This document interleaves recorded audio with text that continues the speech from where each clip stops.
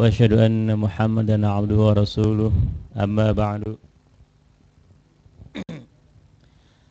Ibu-ibu, bapak-bapak, adik-adik anak muda, rahimakumullah, jamaah pengajian Wesel Ahad pagi yang dimuliakan oleh Allah Subhanahu wa taala. Alhamdulillah pada pagi hari ini kembali kita dibangunkan oleh Allah Subhanahu wa taala dari meninggal kita sebentar saat kita tidur, dan alhamdulillah ruh kita dikembalikan oleh Allah Subhanahu wa taala sehingga kita bisa bangun kembali. Alhamdulillah Pak Aiman juga bisa kembali lagi ke Westel setelah agak lama hilang ini. Dan pagi ini agak sedikit berkurang, tampak kelihatannya agak sedikit kosong karena sebagian besar jamaah Westel ada yang termasuk yang jamaah Ahad pagi sedang camping ya ke lawn. Saya tanya tadi ke Pak Marzuki, kenapa nggak ikut? Saya kan belum senior, kata Pak Marzuki. Jadi Pak Marzuki itu masih 35-an kayaknya umurnya. Karena kalau badminton 5 game aja masih kuat ya. Jadi sekarang sebagian besar para veteran perang Vietnam, Afghanistan itu sedang camping sekarang ya di sana. Pada Dadang CS dan teman-teman, termasuk beberapa orang jamaah kita, Chef Barja sama Chef Johanna juga ikut serta ke sana. Termasuk Pak Ade juga sebagai ininya Chief the Mission-nya. Bapak Ibu rahimakumullah, jadi pada hari ini Ustaz Gunggun tidak akan hadir karena beliau di sana sebagai kokojonya. Tapi saya sudah mengundang sebagai penggantinya 2 orang seperti biasa. Yang pertama adalah Ustaz Fadhil yang sudah lama menghilang. Alhamdulillah sekarang beliau sudah kembali lagi, tapi on the way. Cuma on the way-nya jadi dari Hampton Park, jadi mungkin agak setengah jam mungkin on the way-nya ya. Yang kedua juga Ustaz Usep, insya Allah juga on the way katanya. Ya, jadi karena on the way saya akan run away juga kalau begitu ya. Ya, sebagai penanggung jawab ya, kalau yang dua-duanya sedang on the way ya saya harus jangan run away ya.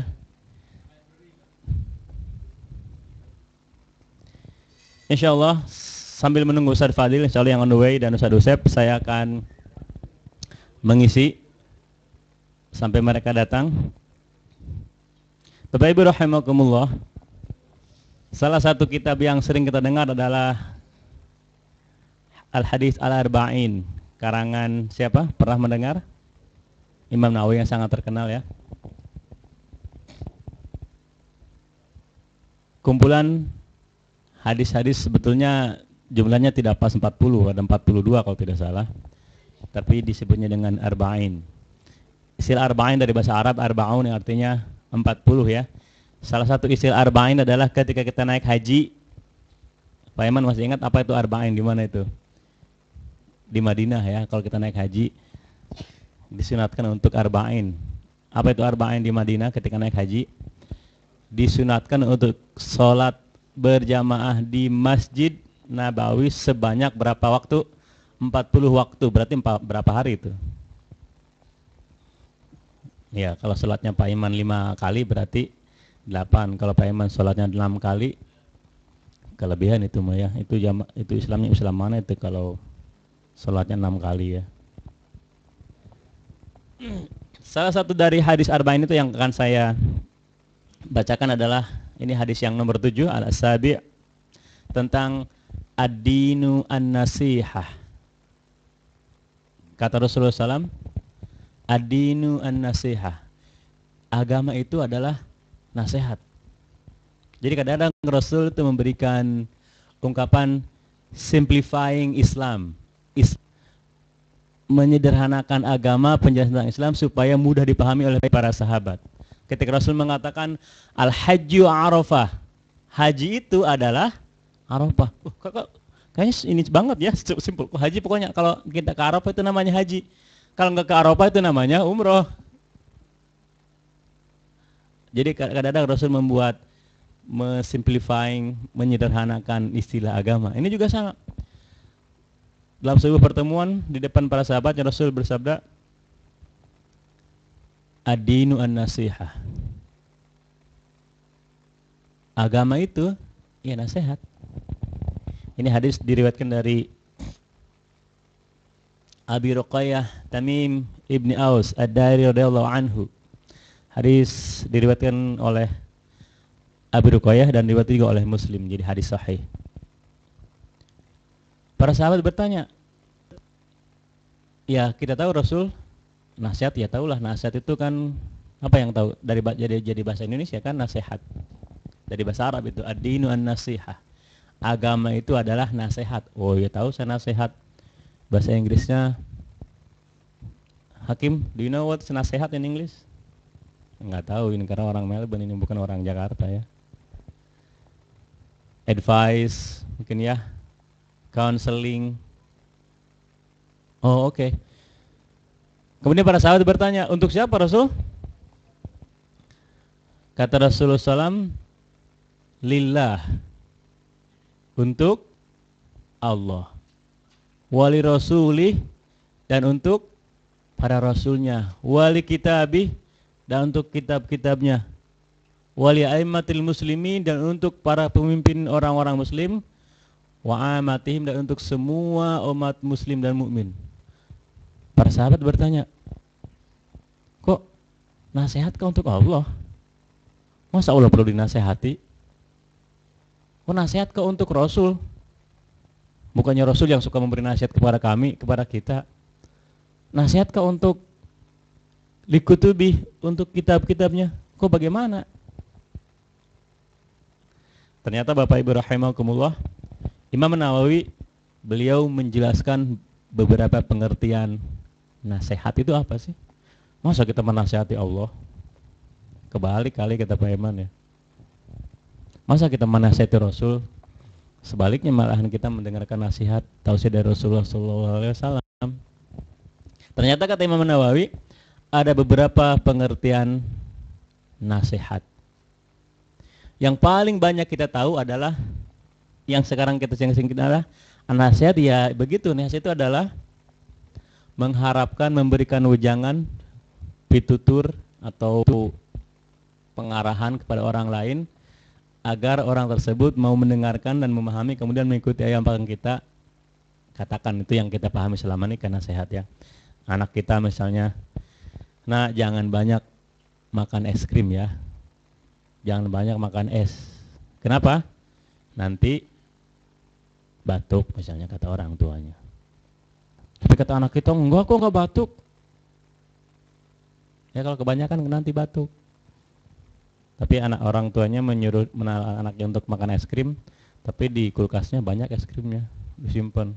Udah gitu freezernya di bagian bawah lagi kan. Anaknya oh iya, tapi belakang begitu orang tuanya nggak ada, tinggal buka kan kulkasnya. Karena kulkasnya di bawahnya penuh dengan es krim. Itu nasihat. Yang pertama itu pengertian nasihat yang sering, yang sangat kita kenal. Ternyata ada beberapa pengertian nasihat yang mungkin dalam konteks ini tadi nasihat untuk Allah, nasihat untuk Rasul, nasihat untuk kitab-kitabnya. Yang kedua adalah kata Imam Nawawi, yang artinya nasihat itu adalah nashur rajul thawbahu idza khatuhu. Seorang tukang jahit ya, penjahit. Penjahit itu laki-laki atau perempuan? Laki-laki atau perempuan menjahit?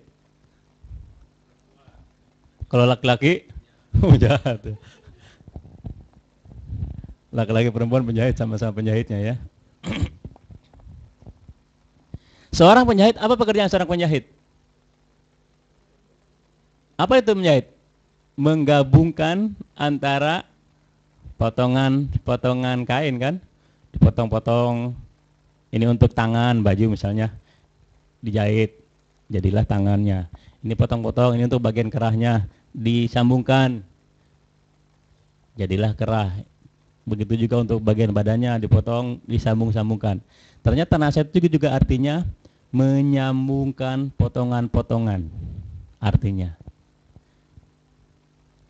Jadi bagaimana nasihat kepada Allah, kepada kitabnya, kepada Rasulnya adalah menyambungkan diri kita dengan Allah. Apa maksudnya? Faqala ulama, Pak ulama mengatakan wa aman nasihatulillah. Makanya sekarang kita akan memfokuskan artinya yang pertama, yang kedua dulu, yang menyambungkan tadi. Menyambungkan diri kita dengan Allah Subhanahu wa taala, menyambungkan diri kita dengan Rasulullah SAW. Apa artinya? Fama'naha yansarifu ilal imani billah. Yang pertama adalah bagaimana kita menyambungkan diri kita dengan Allah Subhanahu wa taala adalah al-imanu billah, iman kepada Allah Subhanahu wa taala. Itu yang pertama, pondasi keimanan kita. Dalam hadis lain dikatakan iman levelnya di atas Islam. Ketika para kaum Quraisy mengatakan kepada Rasulullah SAW, amanna billah, kita sudah beriman ya Rasul. Kata Rasul, belum, kamu sebetulnya belum beriman, baru aslamna. Karena levelnya di atas keislaman. Kalau seorang itu sudah mengucapkan dua kalimat syahadat, sudah mengucapkan melakukan sholat, sudah melakukan zakat, sudah melakukan puasa Ramadan, itu disebut dengan aslamna, kita baru berislam, belum beriman. Karena iman itu dibalik mengapa kita alasan berzakat, mengapa kita alasan berpuasa, mengapa kita di Melbourne misalnya, Pak Marzuki, summer, yang subuhnya jam 3, yang maghribnya jam 9, jam 10, tapi kok mau-maunya berpuasa, mengapa itu? Ternyata karena dalam hatinya ada iman, meyakini bahwa ini perintah Allah Subhanahu wa taala. Mau datangnya bulan Juli, mau bulan Desember, mau bulan Maret, kalau sudah saatnya bulan puasa, ya puasa saja. Mau bekerjanya di gedung yang ber-AC atau di luar, ya kalau sudah saatnya bulan puasa, ya berpuasa aja. Itulah iman. Jadi yang pertama adalah iman kepada Allah Subhanahu wa taala. Sekarang ini kan banyak orang yang tidak percaya kepada Allah ya. Apa enggak ada Allah itu? Yang ada semua, kita semua ini ya sudah the nature of law. Udah hukumnya alam aja begini. Ada siang, ada malam, ada dingin, ada panas, ada musim gugur, segala macam. Kalau kita lapar, nggak makan kita lapar. Kalau udah kita makan ya udah nggak lapar lagi. Kalau kita lagi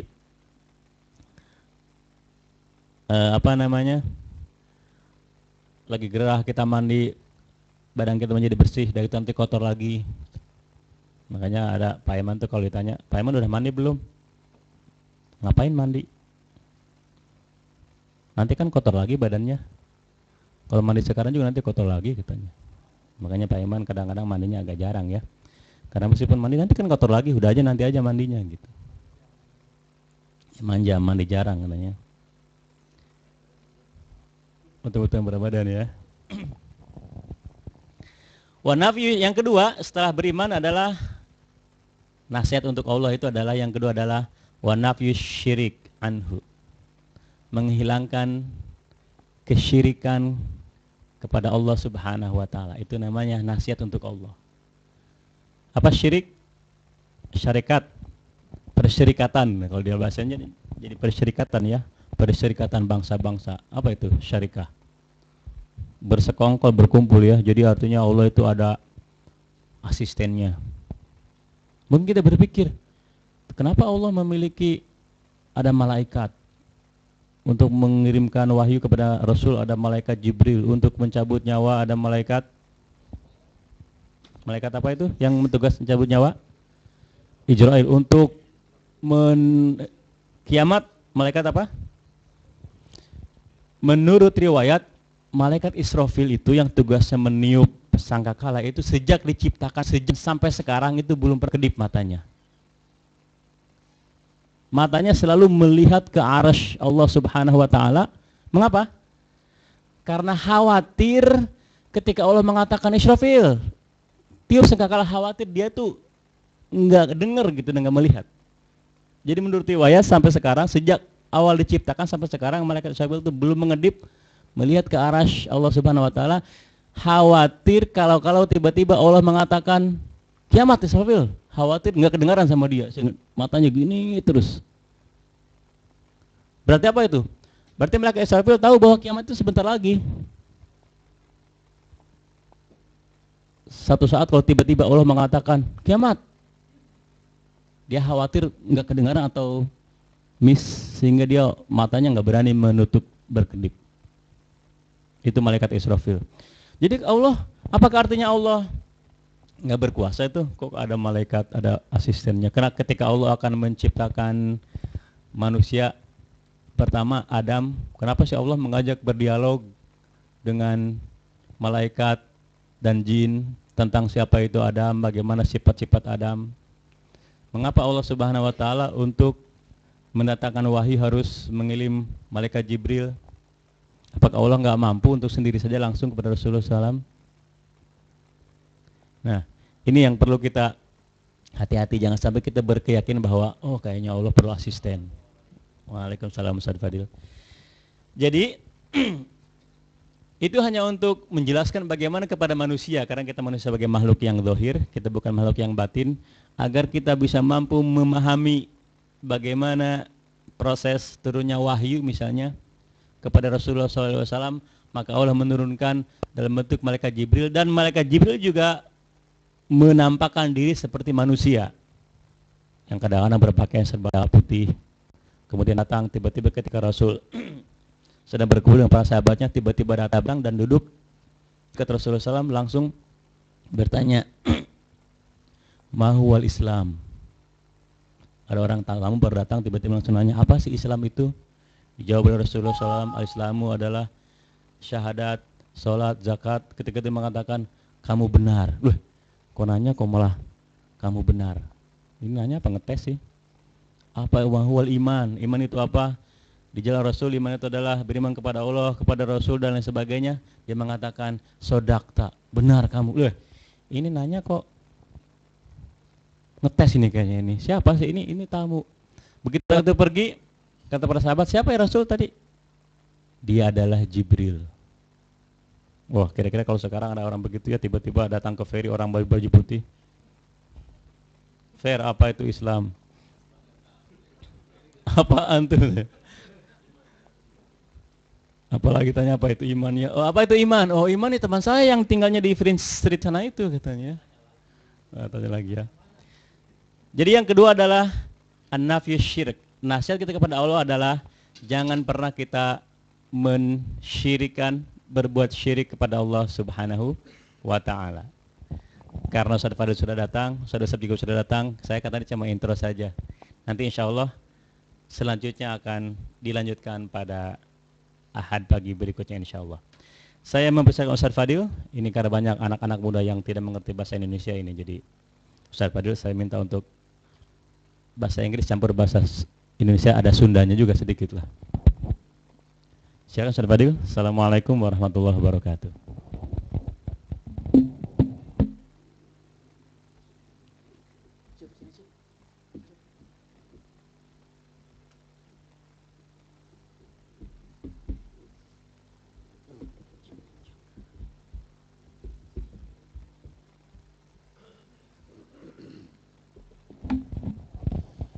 بسم الله الرحمن الرحيم. السلام عليكم.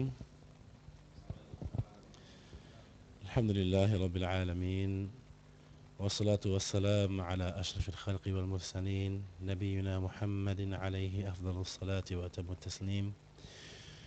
اللهم لا علم لنا إلا ما علمتنا إنك أنت العليم الحكيم. اللهم علمنا ما ينفعنا وانفعنا بما علمتنا وزدنا علما، ولا حول ولا قوة إلا بالله العلي العظيم. اللهم افتح علينا حكمتك واشر علينا رحمتك يا ذا الجلال والإكرام. وصل اللهم على سيدنا محمد وعلى آله الكرام، ولا حول ولا قوة إلا بالله العلي العظيم. رب اشرح لي صدري ويسر لي أمري واحلل عقدة من لساني يفقهوا قولي. اللهم ثبتنا عند الموت بلا إله إلا الله. اللهم اجعلنا من الذين آمنوا وعملوا الصالحات وتواصوا بالحق وتواصوا بالصبر، آمين يا رب العالمين. ثم أما بعد. Alhamdulillah, all praise and thanks is due to Allah subhanahu wa ta'ala, and we ask Allah subhanahu wa ta'ala to accept all our deeds and our efforts towards pleasing Him. We ask Allah subhanahu wa ta'ala to send His peace and blessings upon our beloved Muhammad sallallahu alayhi wa sallam, al-Mustafa, the chosen one, and upon his family and companions, and also all those who follow him to the end of days. Ameen. Alhamdulillah, it's been I feel like a stranger again, coming back here. Feels like it's been here a long time. Alhamdulillah. Alhamdulillah. I hope you haven't forgotten me, because I haven't forgotten you. All the beautiful faces, mashallah. May Allah subhanahu wa ta'ala reward you for your consistency. And we all know the famous hadith, or the ayah of, in fact, the ayah from the Quran talks about the importance of that being steadfast. You know, إِنَّ الَّذِينَ قَالُوا رَبُّنَا اللَّهُ ثُمَّ اسْتَقَامُوا. You know, the ones that, you know, they clarify and they say that without a doubt, you know, قَالُوا رَبُّنَا اللَّهُ. They say that our master is Allah. That I'm here in existence in this world not for any vain purpose. I'm not here just to sleep and eat and to go school and to go work and not to have any real purpose in life. Rather, I'm here for the purpose of worshipping my Creator, my Master. He has given me everything that I need to pass through this life. He has given me, he has written for me everything that I'm going to get from the time I leave the womb of my mother. In fact, from the time I was in the womb of my mother. You know, it's an amazing commentary that I heard from one of my teachers. They say, you know, we live in this world and sometimes we think, subhanAllah, and life is hard. You know, if we're in some sort of struggle, you know, whether it's financial, whether it's, you know, family related, there's some sort of struggle going on in our life. And, you know, specifically speaking, especially for when we grow up and as we get older, the priorities in life change. You know, as you get older, it's no longer just about having fun and entertainment, even though it's, you know, a bit of a controversy these days. You know, 30 years old men are still living with their mum and playing video games on the TV. So I'm not sure what growing up in this day and age really is, right? But the idea of the man growing up and then providing for himself, you know, growing up and, you know, achieving an education, going to work, providing food and support for himself and his family, and the idea of this continuous struggle just to survive. And now with the economy going down and, you know, very difficult now to find a job and things are getting tough, it becomes a lot more harder, and the realization of how hard things are be. Whereas, you know, and sometimes we just think, man, I just wish, you know, things can come to me. You know, I just wish sometimes, you know, alhamdulillah, I believe in Allah, I trust in Allah, but, you know, why is it so hard? You know, I got to struggle, got to go out there, wake up in the morning, you know, for those who, you know, who spread the news, literally spread the news in the morning. They wake up in the morning, get paid a merely rate, and, you know, just and alhamdulillah, thumma alhamdulillah. Yani, this is all, of course, all from the blessings of Allah subhanahu wa ta'ala. But sometimes we think, you know, what if Allah just put things in front of me, you know, put all my rizq right in front of me, you know, how, like the chickens, you know, you can feed a chicken. You can feed chickens two ways. You can either get the seeds and just throw them all around the ground and say, here, you know, chickens, and let the chicken look for the seed, and you see them pecking over here, and then once the food is finished, they go over there and look for more food and peck over here and peck over there. Or you can get all the seeds all in one plate and put it right in front of the chicken. So the chicken doesn't even have to move. It just stays in one place and pecks at one place where all the food is, right? For Allah subhanahu wa ta'ala, anything is possible. For Allah, if He had wanted to, He could place all of our rizq in one place and we don't even need to move. But of course, this is not the sunnah of Allah. But Allah can do it. How? Just like when we were in the wombs of our mothers. When we were in our wombs of the mothers, right? We had no education. We had no experience in any work. We didn't have to go out and, you know, search for the sustenance. We were just sitting in the womb, chilling out, relaxing, and Allah subhanahu wa ta'ala was giving us everything we need. The oxygen, the food, everything was given to us. We were nurtured and nourished in the womb of our mothers without even trying. Why? Because the baby at that state is in complete reliance on Allah. Complete reliance on Allah. The complete tawakkul, the complete reliance, and they fully realize the need that they are in need of Allah subhanahu wa ta'ala. And so Allah gives that baby everything it needs without worrying about anything. But then the baby comes out into this world and it starts to grow and to become stronger, and it has different abilities. It learns to crawl, to stand up, to walk, to run, and then all of a sudden it feels independent. And more the baby now, this human being, is now becoming more and more dependent on themselves and less dependent on Allah. And so Allah says, okay, if you think you are dependent on yourself, then you will continue to try. Continue to try. And so what we need to do is we need to turn back, to put that reliance back on Allah, to put the principle of our life is that, Ya Allah, Allah subhanahu wa ta'ala, He has provided for me. And we know from the ahadith, from the time we were in the womb of our mothers, Allah has already written down for us everything, right? We know the famous ahadith, right? When in the beginning, Allah talks about the hadith, right? Talks about the beginning of creation. For the first 40 days, a clot of blood. For the next 40 days, the stages of the embryo system, right?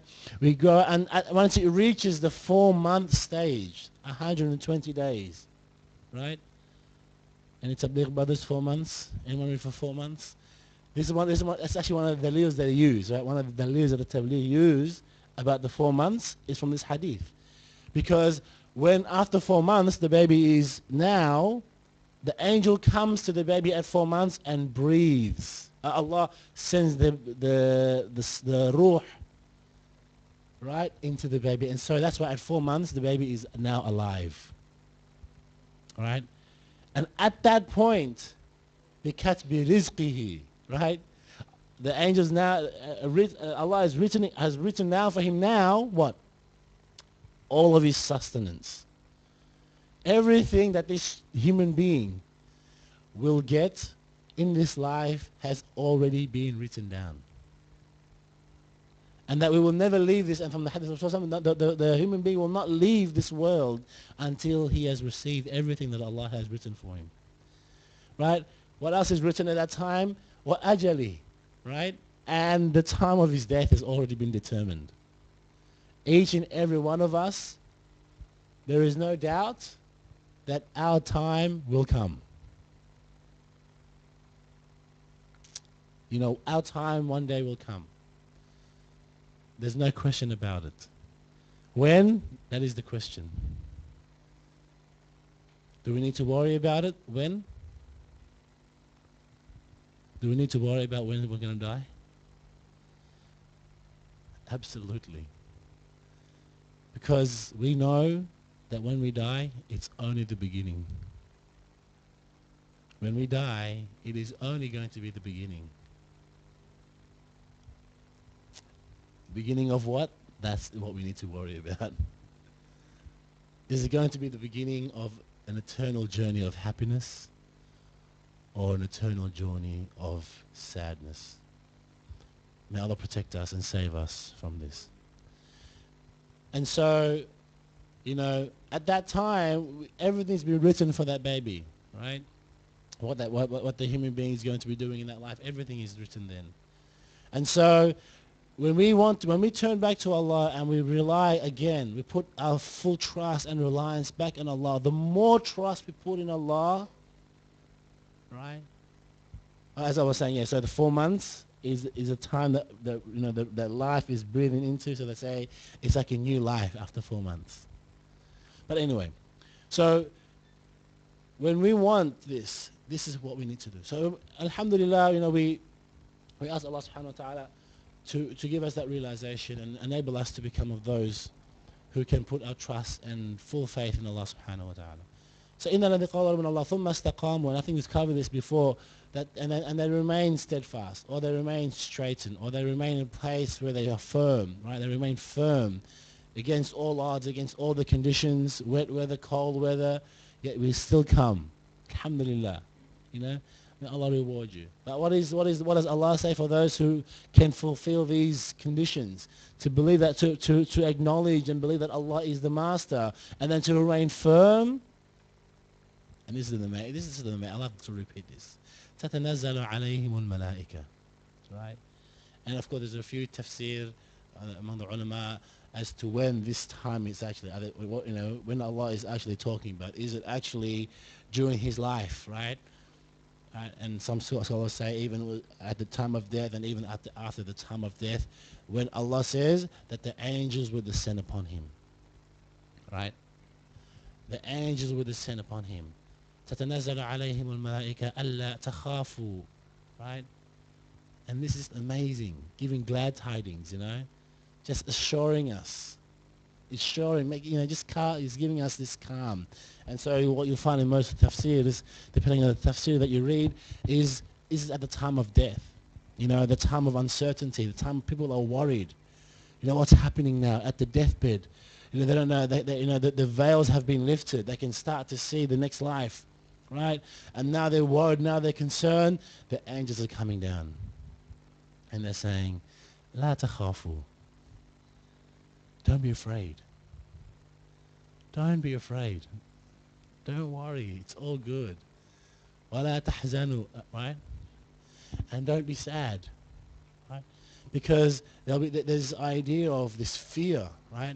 What's going to happen next? And then they'll come to this realization, maybe I haven't done enough. Maybe my salah wasn't good enough. Maybe my amal wasn't complete. Oh, I just committed that wrong. I committed that sin. أَلَا تَخَافُوا وَلَا تَحْزَنُوا وَأَبْشِرُوا بِالْجَنَّةِ. And here are the glad tidings of Jannah. Congratulations, you have just become a member of Jannah. Welcome to the club. Subhanallah.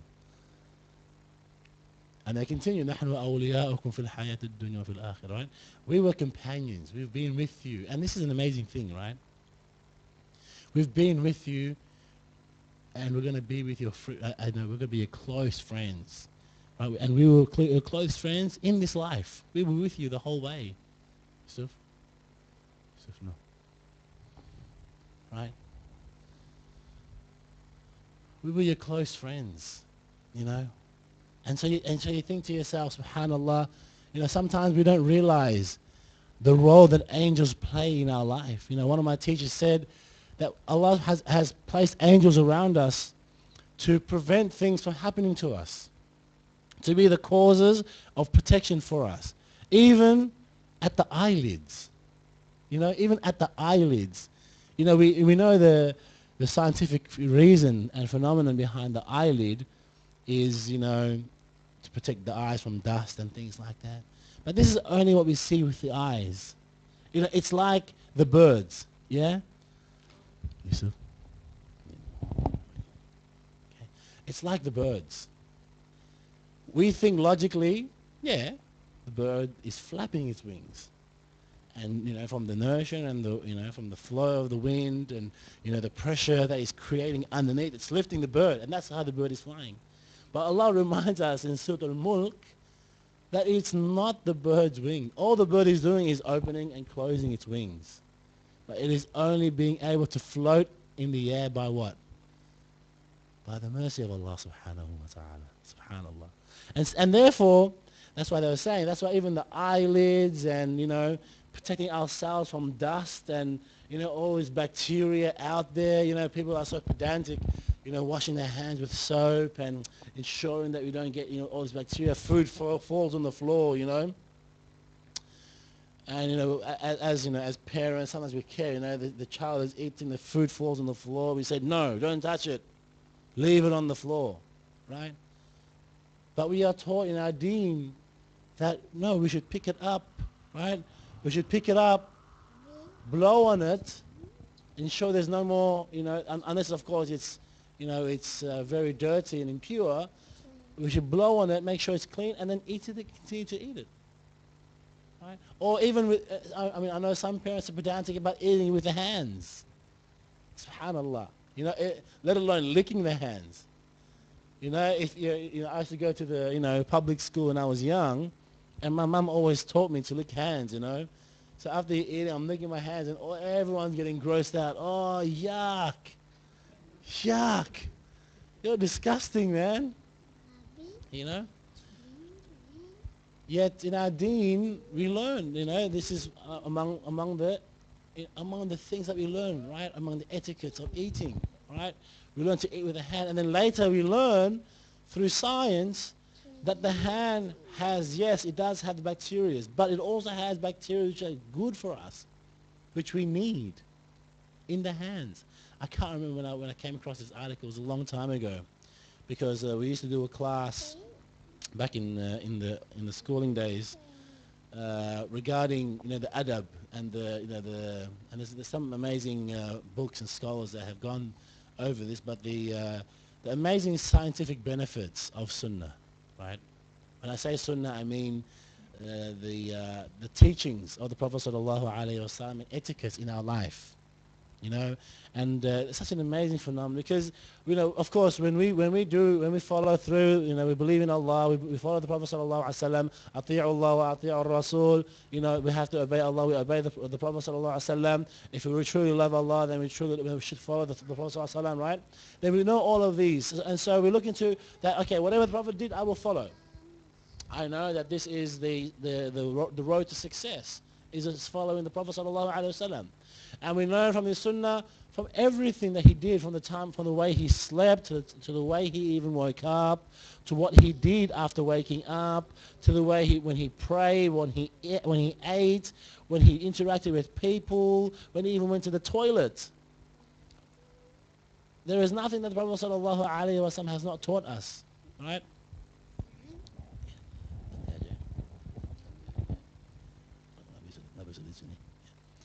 So we have this idea, and so when you further look into when we further look into from the scientific point of view, so many benefits. And I think I've covered this a long time ago, and I'm sure you've learnt it. But for even simple things like you know, going to sleep on the right. Why should we sleep on the right side? Now, we know the Sunnah of the Prophet is to sleep not on our backs, but on our rights. And I remember when I was young and I learned this, I used to love I think when I was maybe 12 or 13 when I learned this. And I used to love the only way I could sleep was on my stomach. You know, got to turn on the stomach and get in a nice position and you sleep. And then you would talk, no, the Prophet, this is not the way. This is the way the shaitan sleeps. Don't sleep like this. Sleep like the Prophet sallallahu alaihi wasallam. How? On your right side. And I thought to myself, and I said, why right side? You know, why not right? Why not left side? And we learn why? Because the heart, right? All the vital organs are on the right side.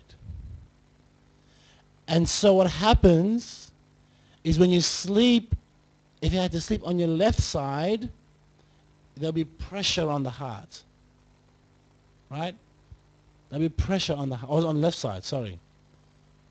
Right? And so when you sleep on the right side, the pressure is taking off the heart. Which is, you know, for those who are trained in first aid, or any basic level of first aid, if someone is unconscious, or if someone is hurt, what you should do is turn them on their right side. If someone is going through a fit or going through some sort of medical emergency, you put them on the right side. SubhanAllah. Right? Simple things, you know, eating with the hands. You know, and I remember one sunnah of eating with 3 fingers. And I used to think, what's this idea of eating with 3 fingers? And I know us Indonesians, you know, we eat rice. How much rice are you going to pick up with, especially if you're using basmati rice, right? How much rice are you going to literally pick up with 3 fingers? So what is the benefit? What's the benefit of 3 fingers? You're controlling the portions you put in your mouth. You're controlling the portions. You don't put pressure on the stomach to to process the food. You know, for some brothers, and I'm not going to say I'm not guilty of this. Sometimes the food is so good you just swallow it. You know, you take a bite of the pizza, oh, so good, and 1-2 bites, and it's in the stomach. And so what now? Now the stomach is under a lot of pressure because now it needs to work harder to break down the food. And so small paw, 3 fingers, subhanallah. Eating with the right hand, you know. Why right hand? Science benefit of the right hand is that there's bacteria in the right hand that the left hand doesn't have, that the stomach needs. And these are all fitra, really. It's like the baby, and of course, if you look into nature, and you can really appreciate nature if you watch those. I really recommend the really good high quality, high definition quality of David Attenborough. Right? And for those who know who he is, he is a person who has spent his life studying nature. And not just studying nature and animals, but documenting them. And you learn the amazing life. And of course, with the technology of today, they get into the life of the animal, wherever the animal is. Whether it's in the water, they attach cameras to it, or living in the ground, and they document all these things. And one of the amazing things I saw was the koala, and you think to yourself, and even the cats, I think maybe one more closer example to home is the cat. Why do you find cats eating grass? Have you seen cats eating grass? When?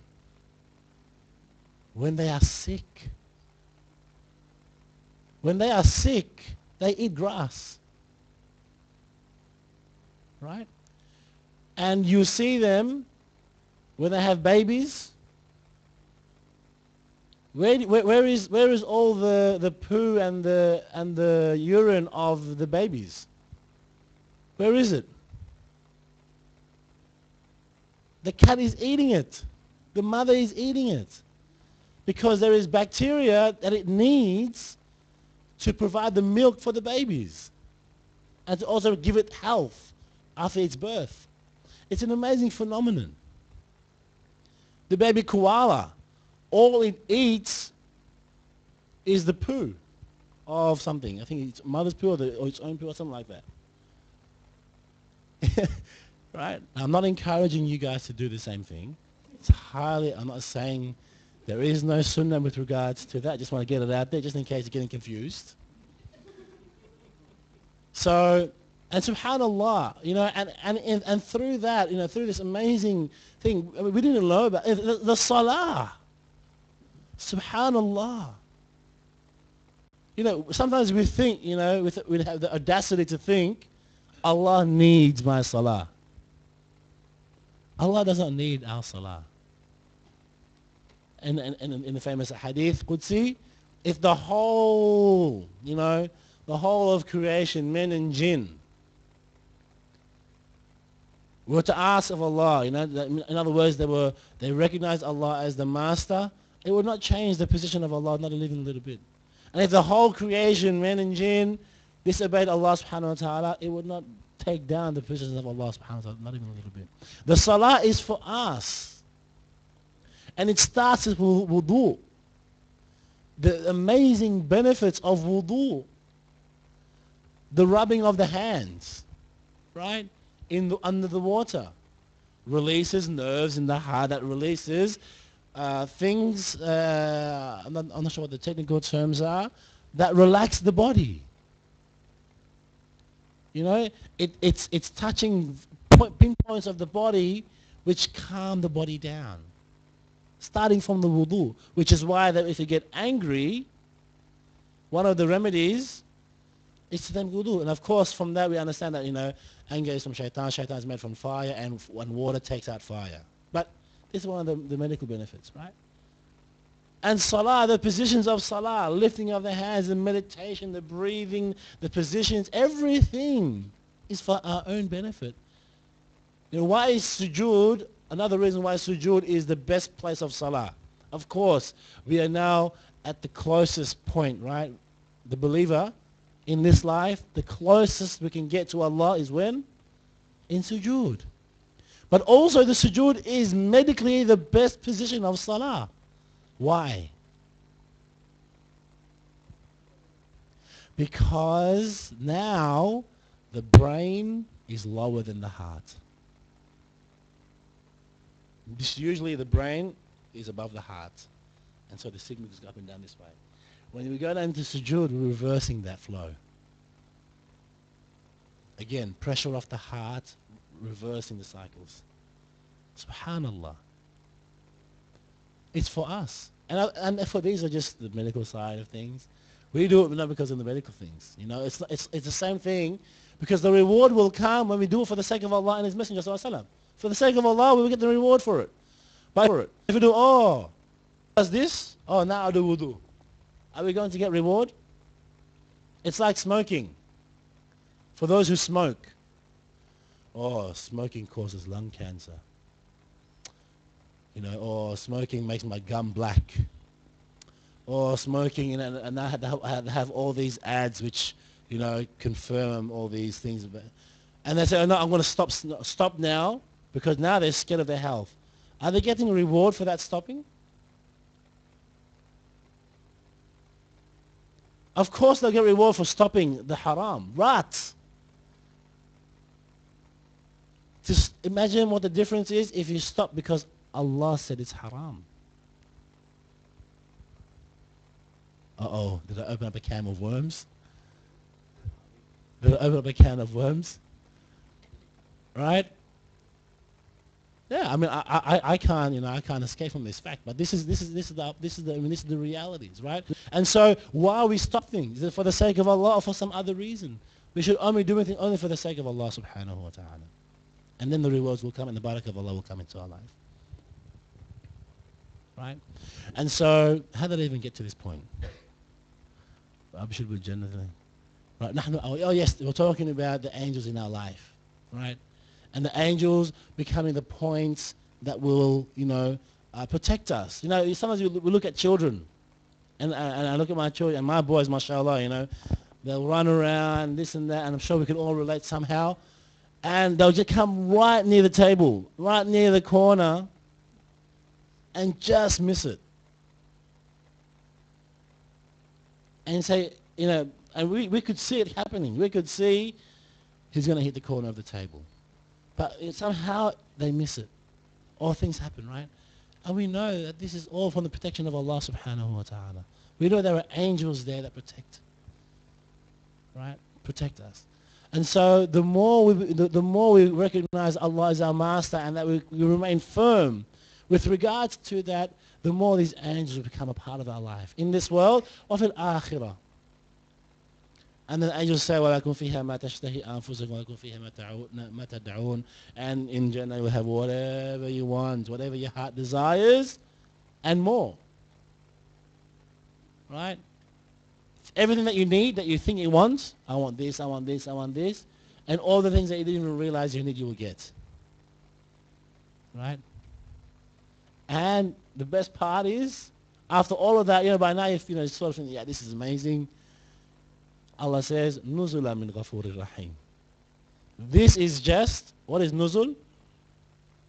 Nuzul is, this is just an appetizer. We're just getting started. This is just the appetizer, guys. Everything you want, and everything you don't even realize you need, you'll get. Right? And that's just an appetizer. Subhanallah. May Allah subhanahu wa ta'ala make us of those who achieve the consistency in Islam, to achieve this state of istiqamah and achieve the blessings in our life. I didn't even realize it's already half an hour. This wasn't actually the topic.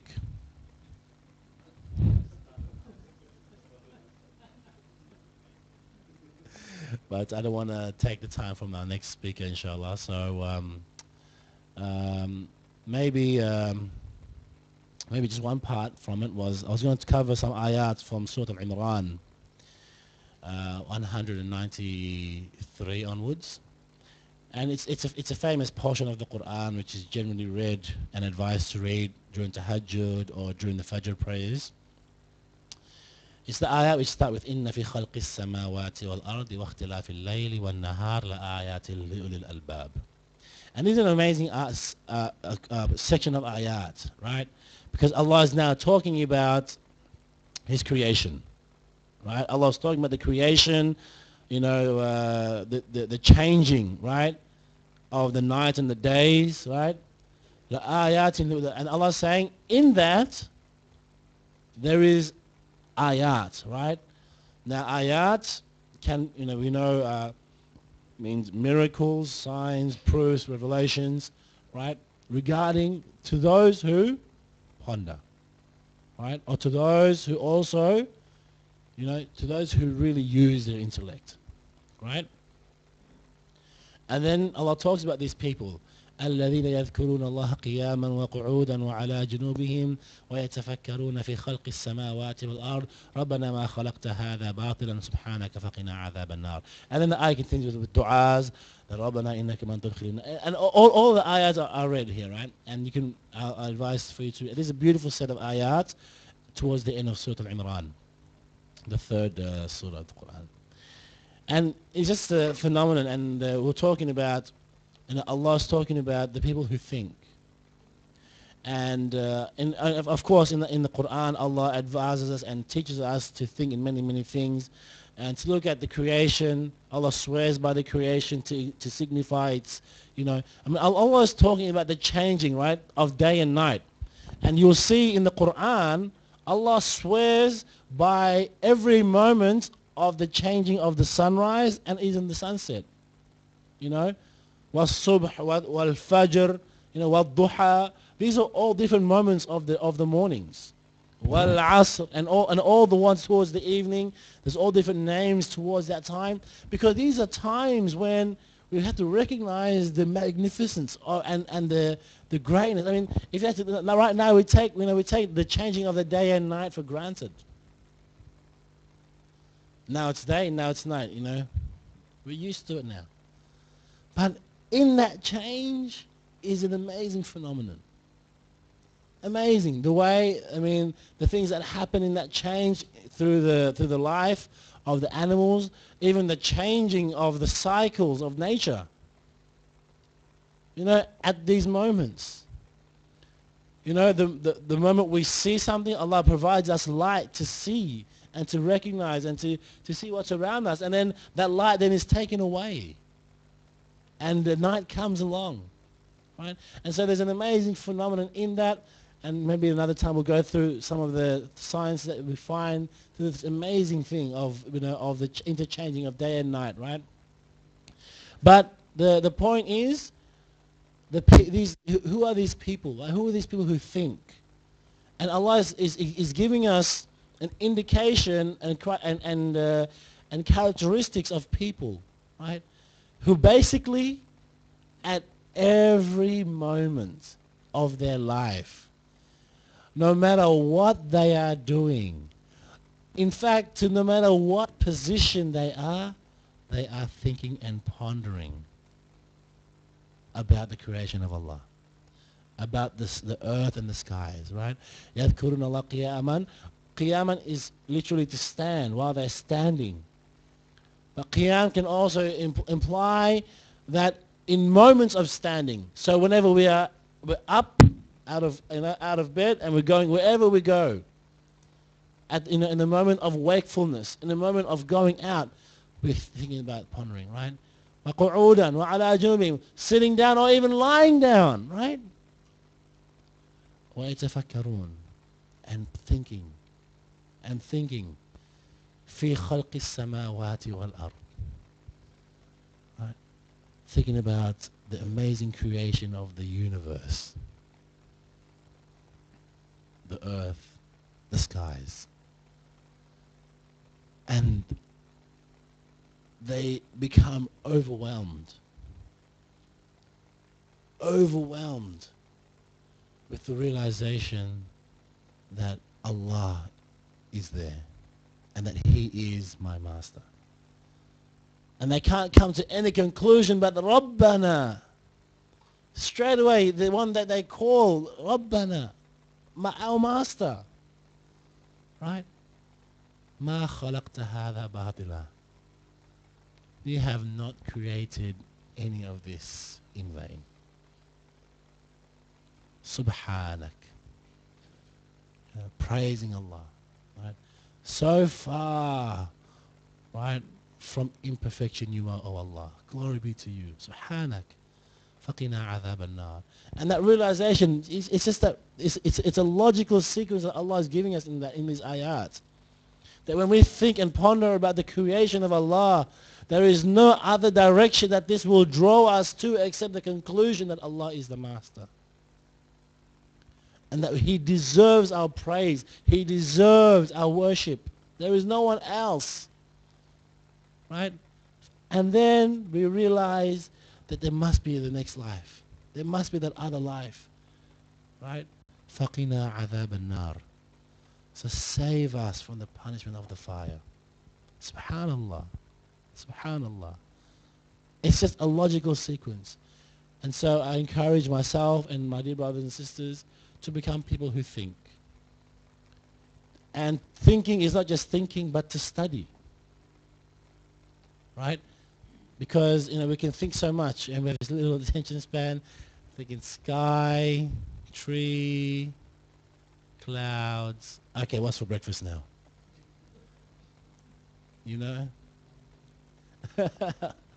See, that's it. But we need to study. And that's why in the Quran, Allah, He reminds us again and again that these signs that He gives us, these ayat, will only be appreciated by the ones who study the field, the people of knowledge. The people of knowledge, the people who understand the sciences, the ones who study the fly, right? When Allah gives the example of the fly in the Quran, the ones who understand the sciences and study the fly will really appreciate it. Those who study the earth and the skies will learn to appreciate it, the magnitude. And so we need to, in order to ponder and think, we have to first study. And that's why the very first revelation ever sent down for the Quran to Muhammad sallallahu alaihi wasallam is Iqra. Read. That's the first thing we need to do. Iqra man, yes. Right? Iqra. And Prophet sallallahu alaihi wasallam, and it's phenomenon. Read. And you think to yourself, okay, that was the first ayah. That was the first revelation. There's no other Quran to read. So what are we reading? What are we reading? We are reading the creation of Allah. And to recognize and to study the understanding. Through the creation, we will recognize the power and the magnitude of our Master, Allah subhanahu wa ta'ala. May Allah subhanahu wa ta'ala allow us to become the people who truly internalize and verbalize the statements of قَالُوا رَبُّنَا اللَّهِ. That I'm not only a human being walking on the earth without a purpose. I am a slave of Allah. He is my master and I do whatever He wishes and my life is for Him. Inna salati wa nusuki wa mahyaya wa mamati lillahi rabbil alameen. And that is the pinnacle of the belief in that man, is that we reach that point that there is no doubt that my prayers, my sacrifice, my life, my death is only for Allah, lillah rabbil alameen, the Master and Lord of the entire universe. May Allah subhanahu wa ta'ala give us this understanding. May Allah subhanahu wa ta'ala give us the ability to study and to ponder and become people who think and truly recognize the power and magnificence of our Master, Allah subhanahu wa ta'ala. And of course become the people who become steadfast in this till the time we leave this world. Ameen ya Rabbal Alameen. Jazakumullah khair. Assalamu alaikum wa rahmatullahi wa barakatuh.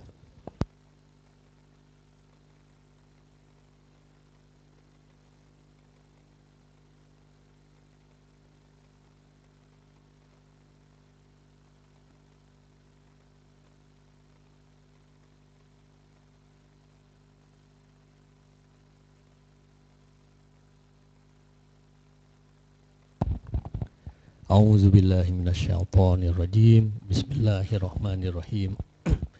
Assalamu alayka ayuhan nabiyyu. Assalamu alayna wa ala ibadillahis sholihin. Assalamu alaikum warahmatullahi wabarakatuh. Alhamdulillahi rabbil alamin. Wa huwal ladzi yuhyi wa yumit wa ilaihin nusyur. Allahumma wa bika asbahtu wa bika amsaitu wa bika ahya wa bika amut wa ilaikan nusyur. Innallaha wa malaikatahu yusholluna ala nabi ya ayyuhallazina amanu sallu alaihi wa sallimu taslima. Allahumma sholli ala Muhammad wa ala ali Muhammad. Bapak Ibu yang saya hormati, alhamdulillah kita bisa bertemu kembali. Apa yang akan saya sampaikan pada subuh Ahad pagi ini adalah kelanjutan dari apa yang telah disampaikan oleh Ustadz Fadhil, yaitu melihat ayat-ayat Allah sehingga kita mengetahui sifat seorang muslim itu bagaimana. Sifat seorang muslim dijelaskan dalam sebuah hadis yang diriwayatkan oleh Anas dalam tafsir Al-Qurtubi. Seorang muslim itu umpama sebuah pohon kayu. Imannya adalah akar-akarnya gitu. Kemudian sholatnya adalah urat-uratnya. Syam atau puasanya adalah dahannya. Zakat adalah rantingnya.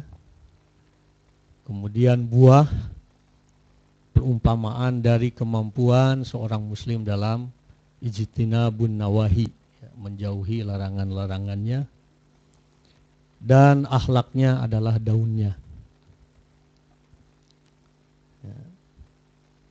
Jadi di sini diungkapkan sebagai sebuah pohon kayu, tapi tidak disebutkan pohon kayu yang bagaimana.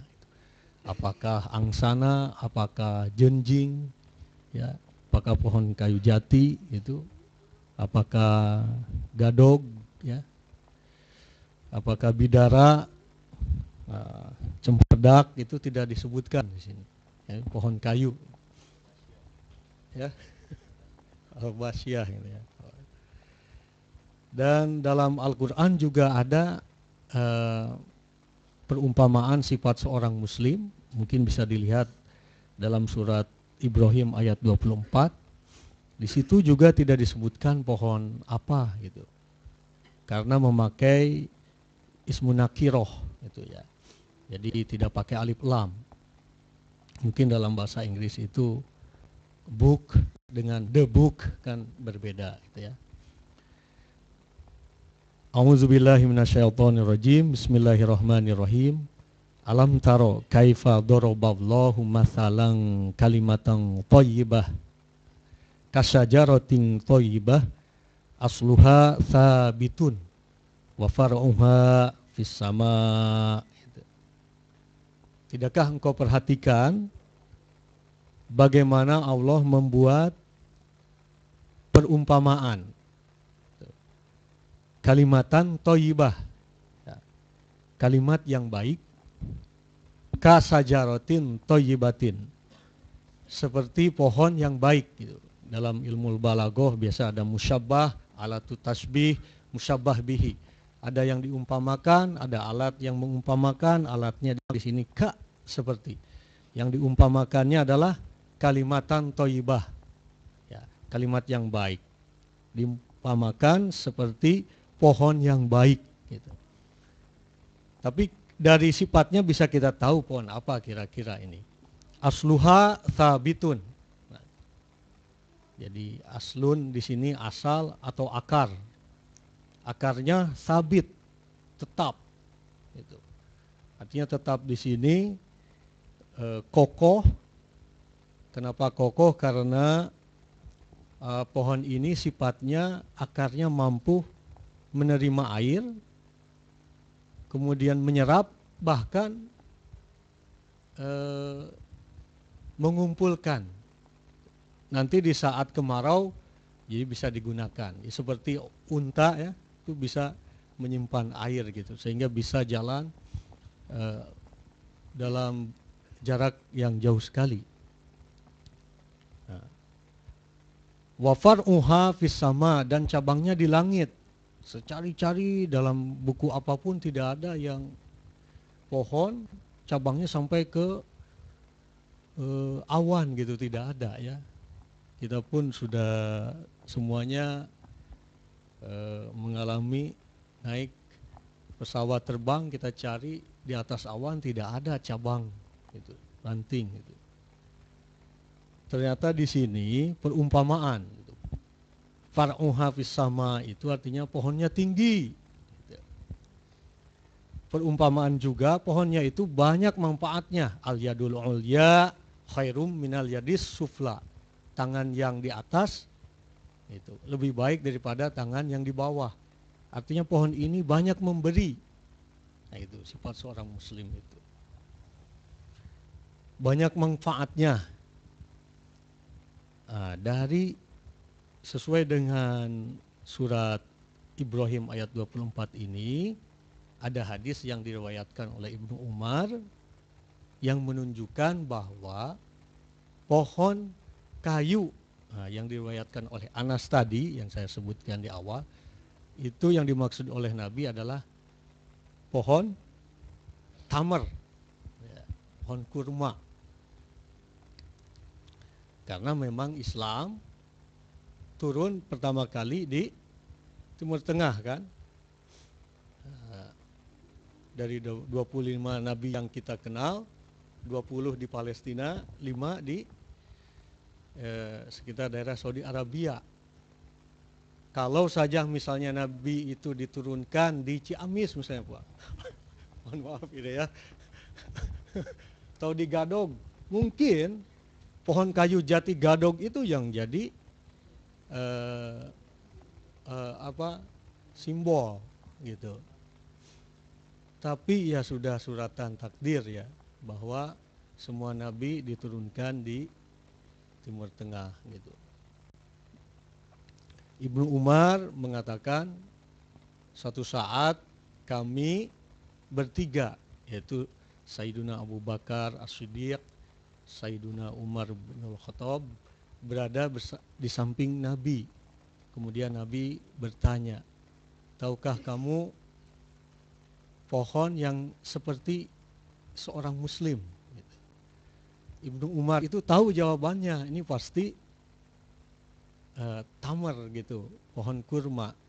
Tapi karena Ibnu Umar melihat Abu Bakar diam, Umar juga diam, ikut diam gitu. Nah itu sebagai adab ya. Jadi kalau kita ditanya, ada orang yang lebih tahu, nggak usah jawab. Kalau orang yang lebih tahu itu tidak menjawab gitu. Saya gitu. Oh itu jangan gitu. Jadi harus diserap dulu di ini gitu. Nah kata Nabi, pohon itu adalah pohon kurma. Mungkin sudah sama-sama membaca tafsir Al-Misbah karangan siapa? Profesor Dr. Quraish Shihab yang pernah menjadi rektor saya waktu dulu kuliah S1 di IAIN Jakarta. Itu disebutkan pohon kurma itu banyak sekali manfaatnya, kalorinya tinggi. Bahkan bisa dimakan baik mentah maupun matang ya. Mungkin kurma yang paling enak adalah Pak Abu nih yang sama Watati itu pernah ke sana. Ajwa mungkin ya. Itu yang paling enak, hitam. Dan kan biasanya Nabi kalau buka puasa dimulai dengan buka dengan 3 buah kurma gitu. Nah, ternyata tamar itu dalam bahasa Latinnya disebut dengan dactylifera. Daktil itu artinya asalnya dactylos, jari. Vera itu vero, saya memberi. Jadi pohon kurma, pohon jari saya memberi. Dan semua yang pergi haji tidak pernah menyembunyikan kurmanya gitu, pasti dibagi-bagi. Waktu Pak Abu setelah haji tiba-tiba di dapur itu ada kurma.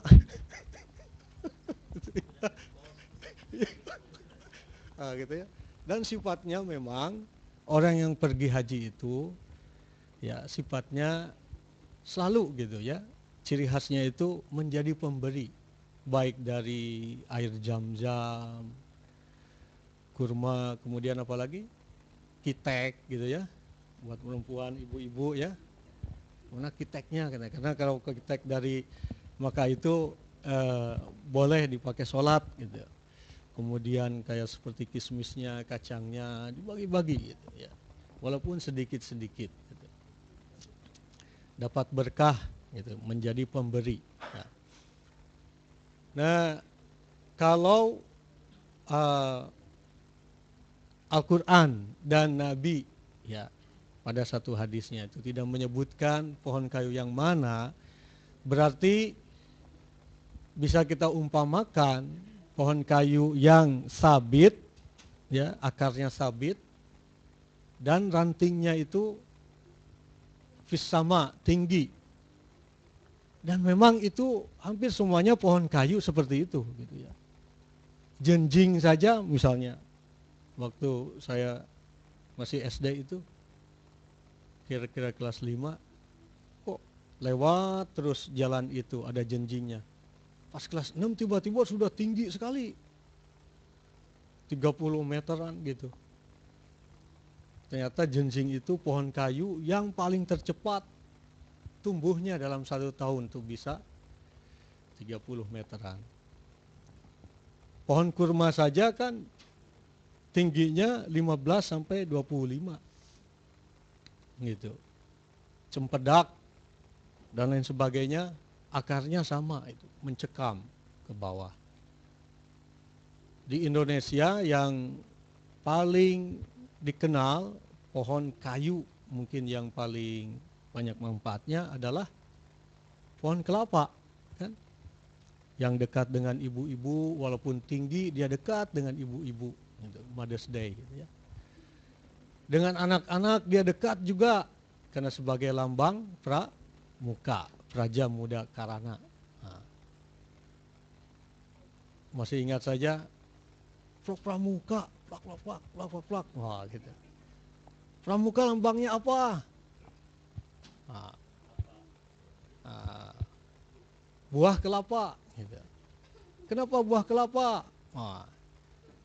Disebutkan satu-satu. Batoknya bisa jadi arang, batoknya bisa jadi celengan gitu.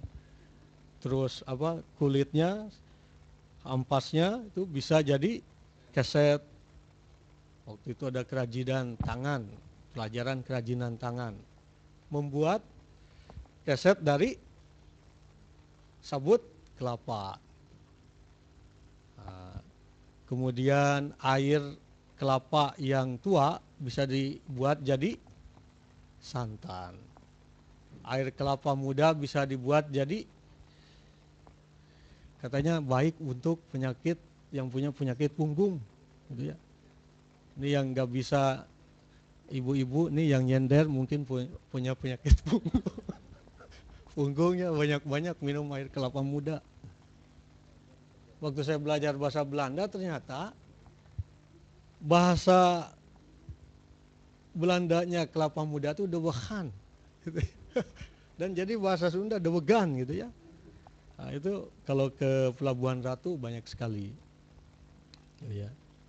Dan yang enak itu ternyata yang tidak dekat-dekat pantai gitu.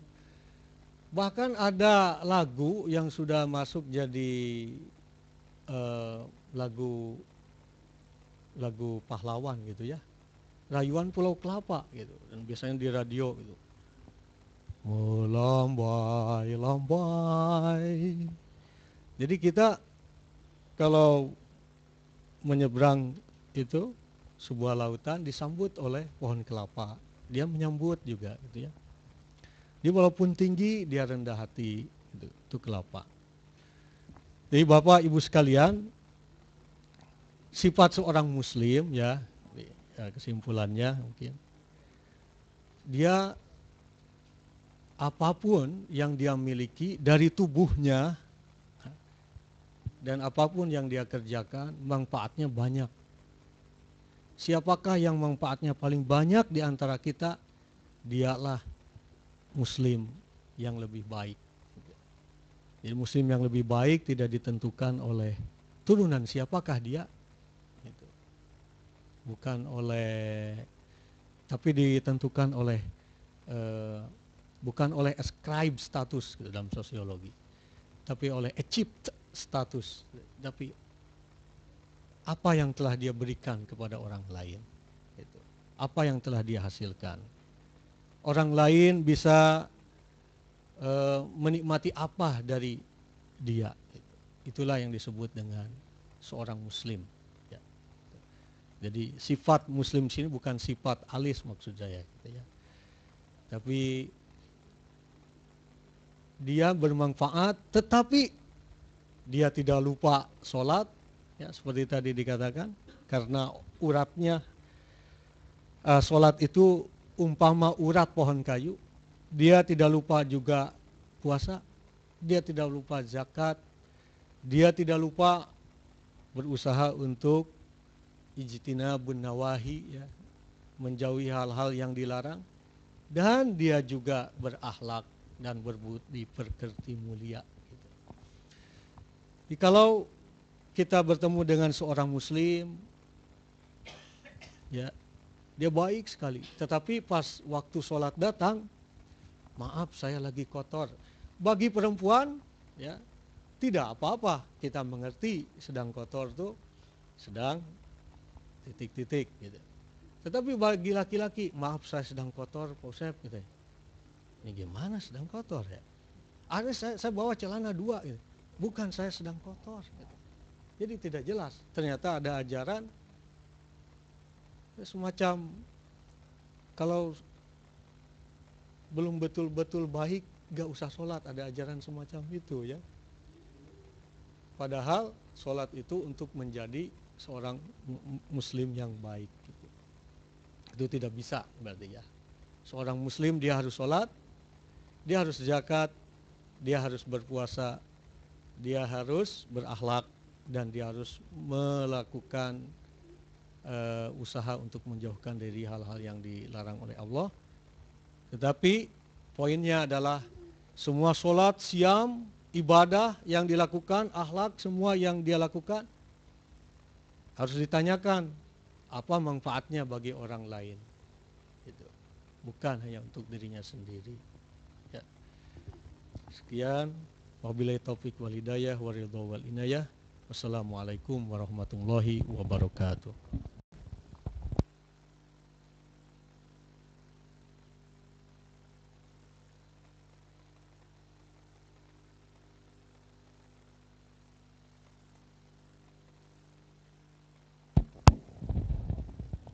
Demikian tadi Bapak Ibu yang terakhir dari Usep tentang sifat muslim yang ideal, ya, seperti perumpamaan seperti yang pohon yang sangat kuat tadi, yang memiliki iman sebagai akarnya, kemudian juga ada buahnya, ada dahannya yang bisa memberikan manfaat bagi manusia.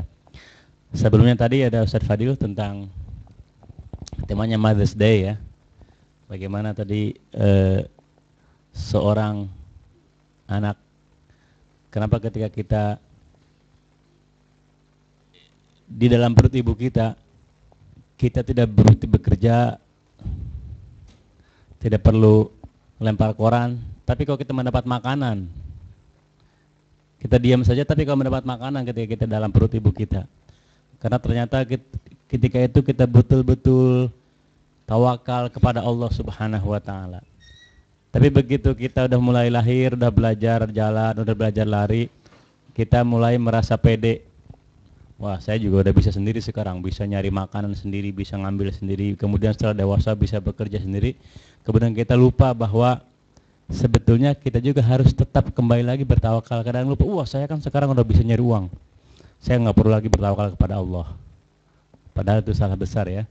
Jadi ketika sudah kita dewasa harus kita kembali lagi bertawakal kepada Allah, karena pada dasarnya apapun yang kita lakukan, kalau Allah tidak menghendaki, maka tidak bisa terjadi. Bapak Ibu rahimakumullah, barangkali ada yang perlu dipertanyakan kepada Ustaz Fadhil atau Ustaz Usep. Saya persilahkan Pak Endro Fikri yang pertama pertanyaannya. Silahkan Pak Endro.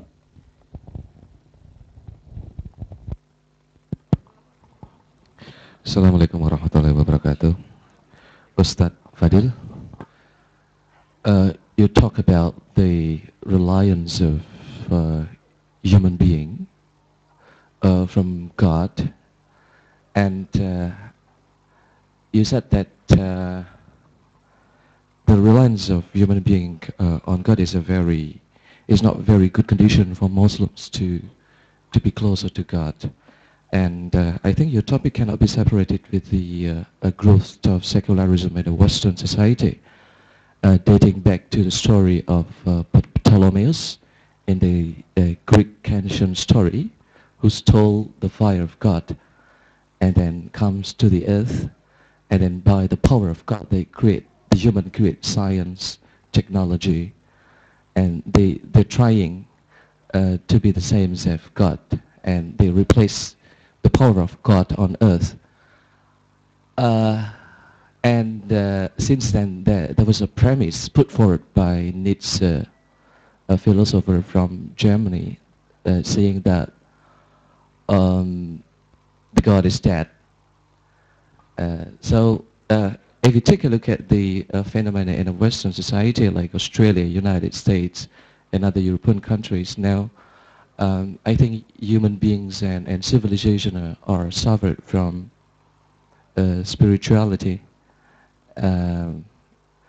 It is interesting to know that you are growing up in the Western society, which is driven by the secularisms, but at the same time it's surprising that you can remain pious. You can remain being Muslims. And it would be very interesting to share, if you want to share to us, how can you maintain your being Muslim, your being Mu'min, and your ability to be in the path of God. Thank you. Terima kasih Pak Endro. Ustaz Fadhil mengerti kan? Kalau nggak mengerti saya terjemahkan ke bahasa Sunda gitu kan. Tolong Pak Abu di. Saya terjemahkan ke bahasa Sunda Pak Endro ya. Bahasa tubuh Pak. Oh. Silakan Pak. Saya tambah satu dulu ya. Masih ada pertanyaan lain yang lain?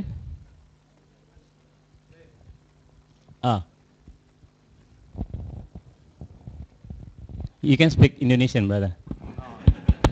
This is for Fadhil. Assalamualaikum. Fadhil, you were talking about the Sunnah and the benefits. It was very good. But there was one question. We were telling about the chickens, like Allah can feed the chickens in whatever way He wishes. And you said one statement there, Sunnah of Allah. I can't understand that. What is the Sunnah of Allah? Is Sunnah meant for the human beings or for Allah? So what is that all about? Can you please explain? Thank you, brother. Satu lagi? Tidak ada, kita dua dulu saja ya. Silakan Ustaz Fadhil.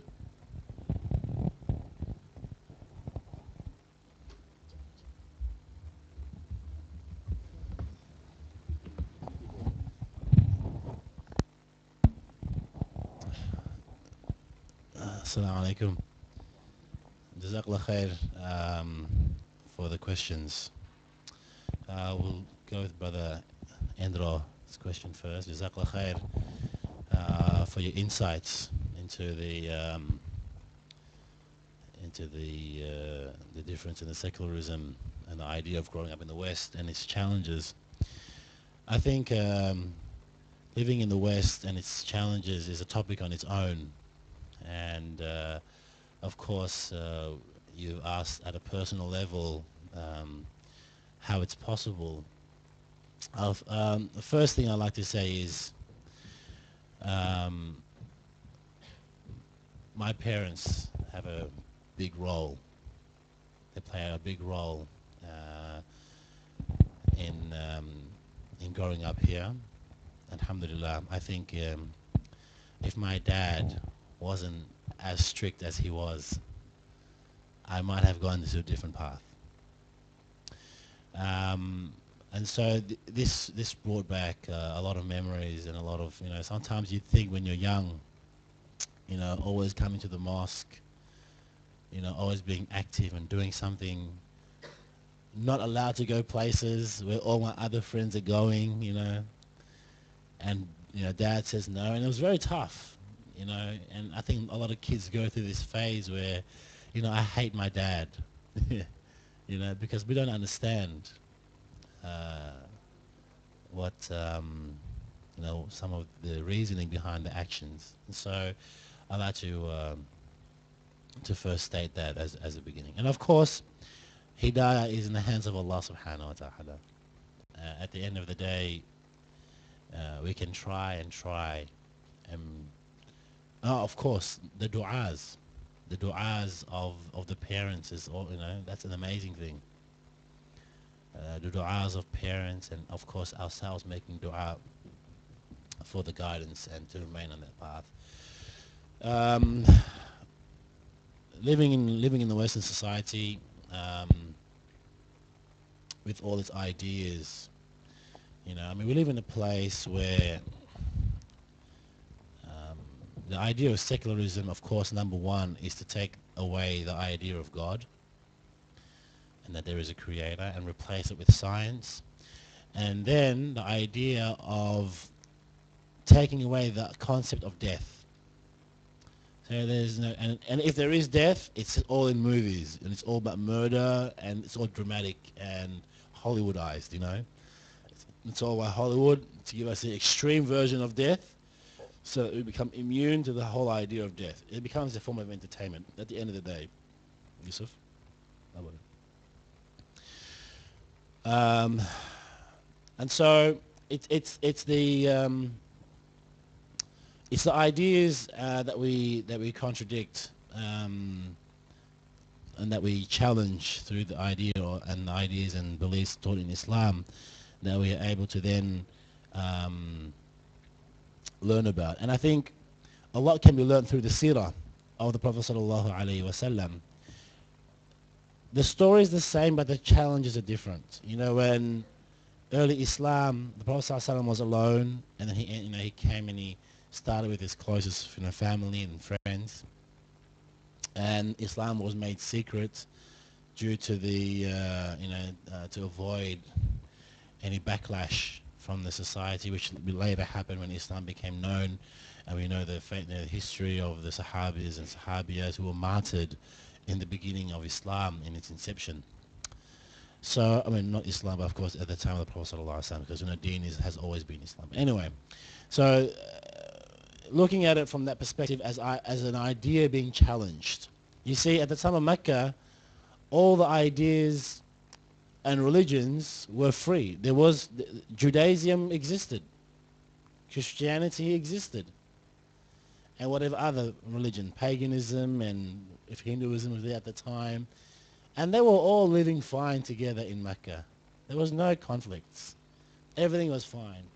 But as soon as Islam came and Tawheed became the name, the name of the order of the day, then now there's a problem, because now we bringing this idea of one Allah in our life. And I think when I bring it back to my own life, and I think to myself, everyone needs to find their way in life, and the human being was created with the understanding of a creator. The fitrah of the human being is recognize that there is a God, there is a creator, and that there must be a purpose in life, and the idea of the human beings. And so when the human is not fulfilling that purpose of a creator and a master, then that becomes replaced with something else.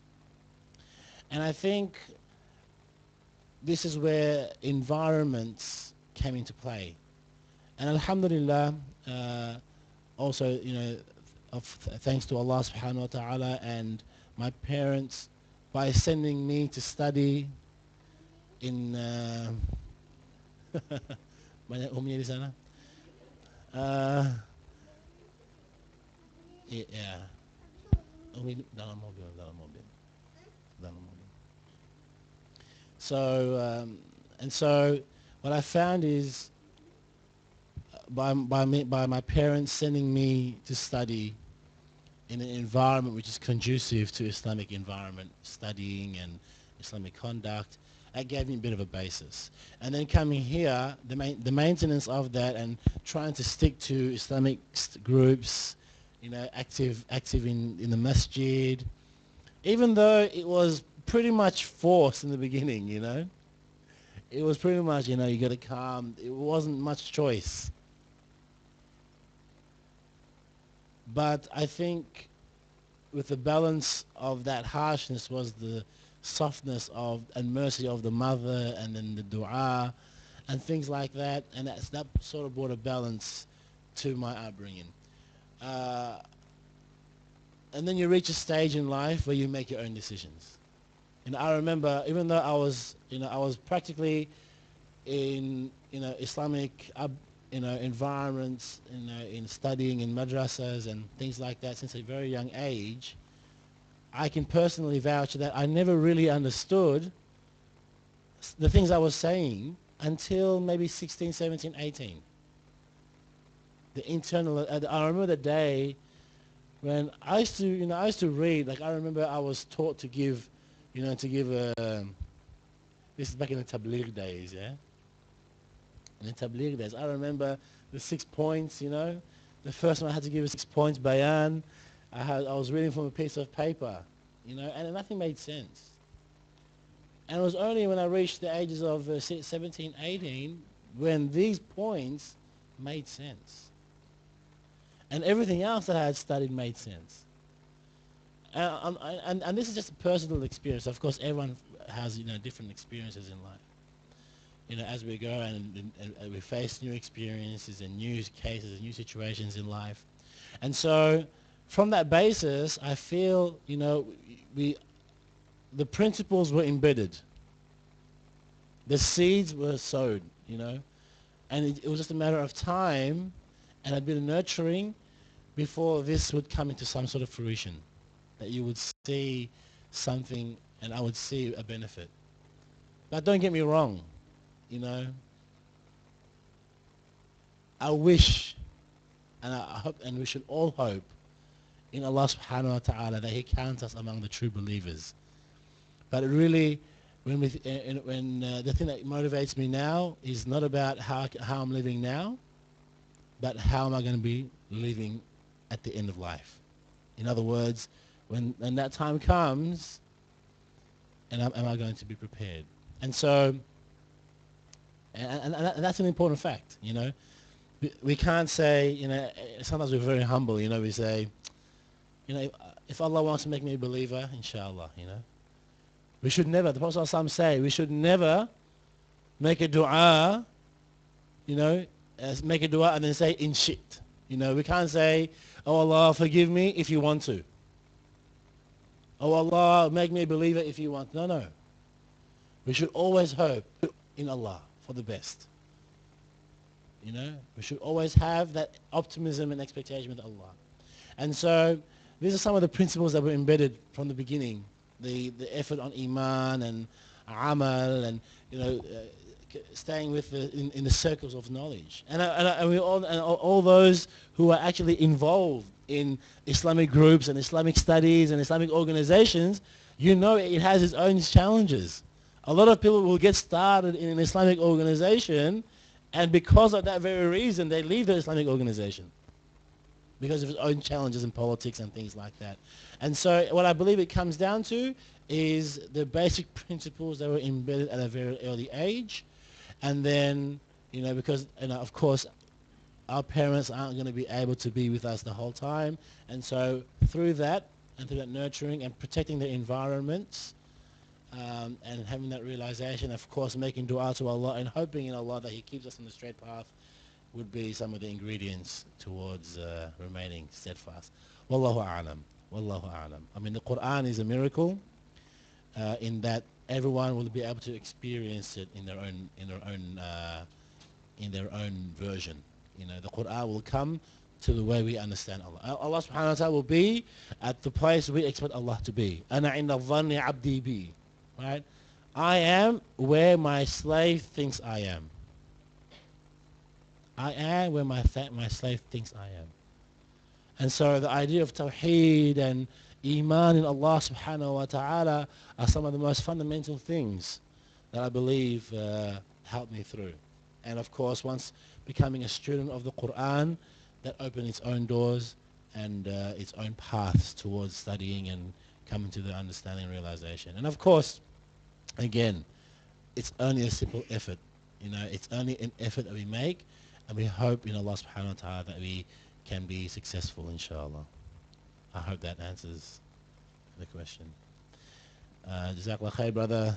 Your question was regards to what did I mean by saying the sunnah of Allah. Jazakallah khair.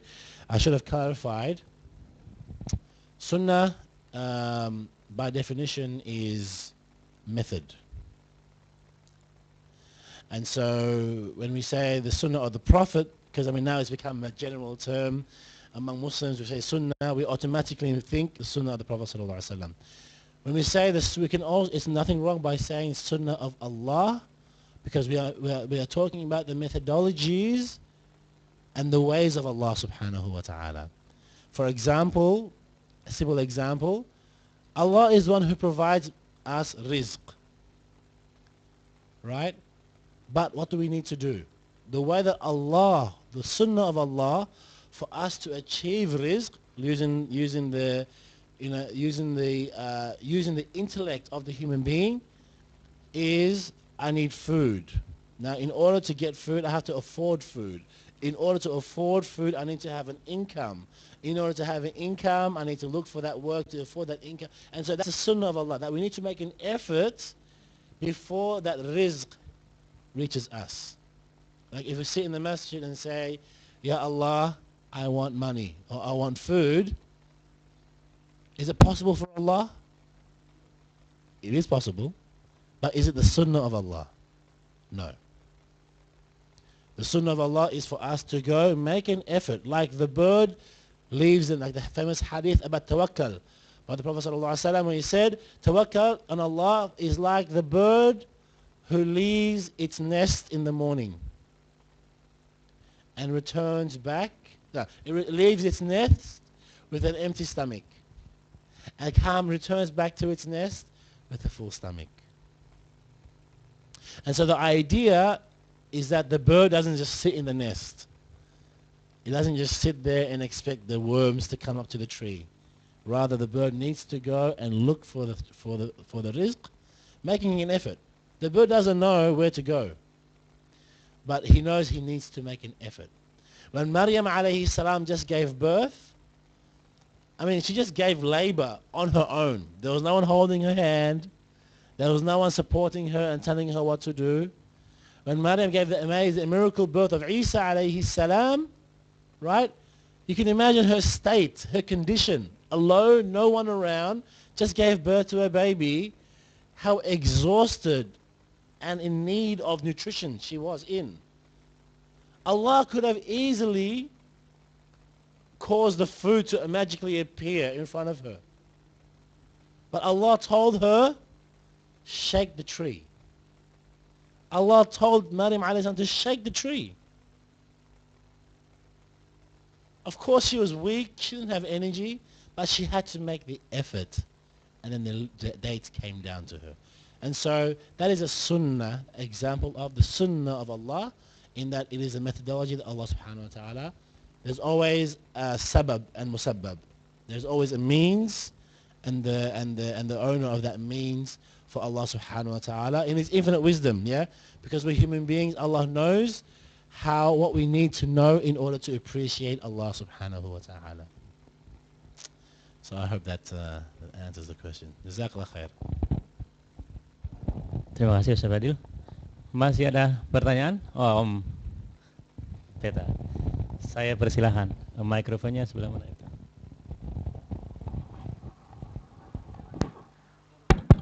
Assalamualaikum warahmatullahi wabarakatuh. Untuk Ustadz Fadhil, sometimes when we read the Quran or we heard from somebody, we question a bit, just a bit. My friend asked about what's the Quran. Quran is it's like making us confused. It's not a story. It's not history. It's not. But yeah, he talked about Al Quran is just like a book, and the other side, this is our book for guide us to the right way. So, what if we had that like question just for a while, like one, and after that, it's a way, but sometimes coming if it we don't really understand. So, yeah, that's for second one. For untuk Ustadz Usep ya. Anu apa? Pakai bahasa Makassar aja.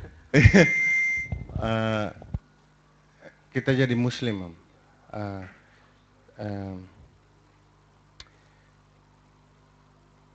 kita tahu di Al-Quran ada ayat yang memberitahu kita untuk menutup kita punya untuk perempuan menutup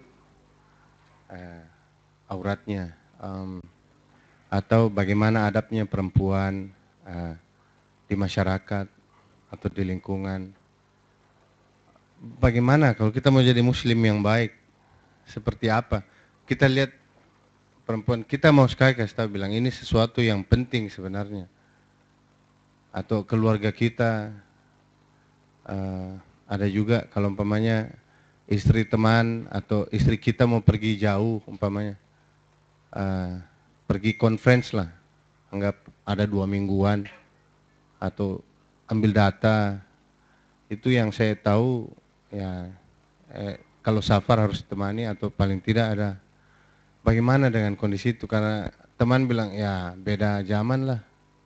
Ya udah mau gimana?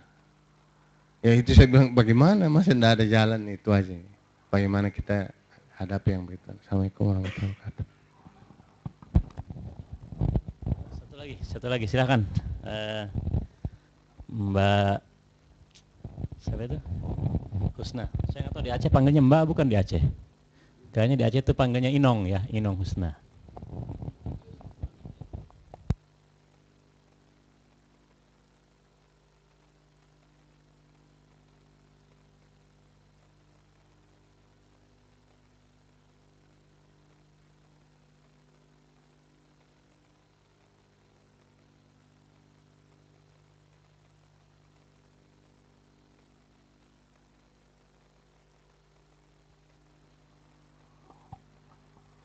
Baik, langsung saja saya mau bertanya kepada Pak Usep. Pak Usep, tadi Pak Usep sudah bilang bahwasanya kitanya seorang Muslim hendaknya menjadi manfaat bagi orang lain. Nah, apabila seorang Muslim itu bahkan bertingkah sebaliknya, bahkan sudah menzalimi kita begitu. Nah, kita selaku Muslim yang baik itu bagaimana caranya? Berarti kita sudah dihadapkan bahwasanya kalau kita mencegahnya, kita akan memutuskan hubungan silaturahmi dengan dia. Dan sebaliknya, apabila tidak, kita juga punya beban bahwasanya kita harus mencegah kemungkaran itu dengan tangan atau lisan atau dengan kal. Itu selemah-lemah iman katanya. Nah, di sini saya mau bertanya, yang mana lebih kita dahulukan? Apakah silaturahminya ataukah mencegah kemungkarannya? Begitu saja. Terima kasih. Assalamualaikum warahmatullahi wabarakatuh. Terima kasih. Inong Husna ya, kalau orang sana namanya Inong ya. Saya Fadhil dulu. Jazakallah khair. I need to just make sure I need to understand the question. So is your question concerning how the doubts of the Quran if we feel in doubt with the Quran. So at a personal level, you're saying, okay, what should we do if we are in doubt? Or how do we explain the doubt? Is it okay to have a doubt? Okay. Jazakallah khair, that's a very good question. And of course, this also relates to a lot of us who are just a standard Muslim. You know, we were born into Muslim families. And by the way, this has there's no exception whether you were born in Australia or born now in Indonesia or even, in fact, a Muslim country, because we know that Islam or Iman is something that cannot be inherited. Islam, we can inherit the status, yeah, Muslim KTP, right? We can understand the idea of being born as a Muslim. And so everyone, whether we were born into Muslim families or we weren't born into Muslim families, we will all face the same question. As human beings, who is Allah? What is this Quran? Is it true? You know? And these are the challenges which every one of us will face. And for some, it must be true because my parents are Muslims. For some, it must be true because everything else doesn't make sense. What does 3 = 1 mean? And, you know, all these other things out there. So, but how can we really appreciate it? So the first thing is to address, is it normal to have doubts? It's okay to have doubts when we don't know any better. But it becomes a problem when we've studied and we've been shown the proofs and we've been given the answers and we're beginning to doubt. Okay. Allah subhanahu wa ta'ala, when He opens the Quran, okay, even before, like, you know, I was going to say, you know, we all know the beginning of Surah Al-Baqarah. Allah begins the surah with ذَلِكَ الْكِتَابِ لَا رَيْبَ فِيهِ. You know that is the book, or this is the book, where is absolutely, without a shadow of doubt, no doubt. There is absolutely no doubt in this book. Now, we say, okay, if Allah said it, then it must be true. But we need to take a step back, and then we need to say, okay, do we really appreciate this as in fact the word of Allah? Is this in fact the word of Allah, the Quran? And I've come across many people, many Muslims who particularly grew up in the West, and they all have issues believing in God. Muslims, unfortunately. And this is part of the crisis that we face in the youth today due to the culture that we live in, you know, and what they promote of, you know, atheism, and that God can, you know, if God doesn't exist, you know, how can God exist when he lets all this killing and all these, you know, injustices go around in the world, right? And there's all these questions about that. So that becomes a fundamental problem, because if they don't believe in Allah, how would they be able to believe in the Quran? So I've had a few approaches and a few ways to look at this issue and how we can address them. The first is, of course, coming back to the fundamental issue of believing in Allah. To come to that realization that Allah is truly our master. If we had to summarize the whole Quran, what is the point of the Quran? What is the point of Quran? إِيَّاكَ نَعْبُدُ وَإِيَّاكَ نَسْتَعِينُ. That is the point of the Quran. Right? to recognize that I am the slave of my master, Allah.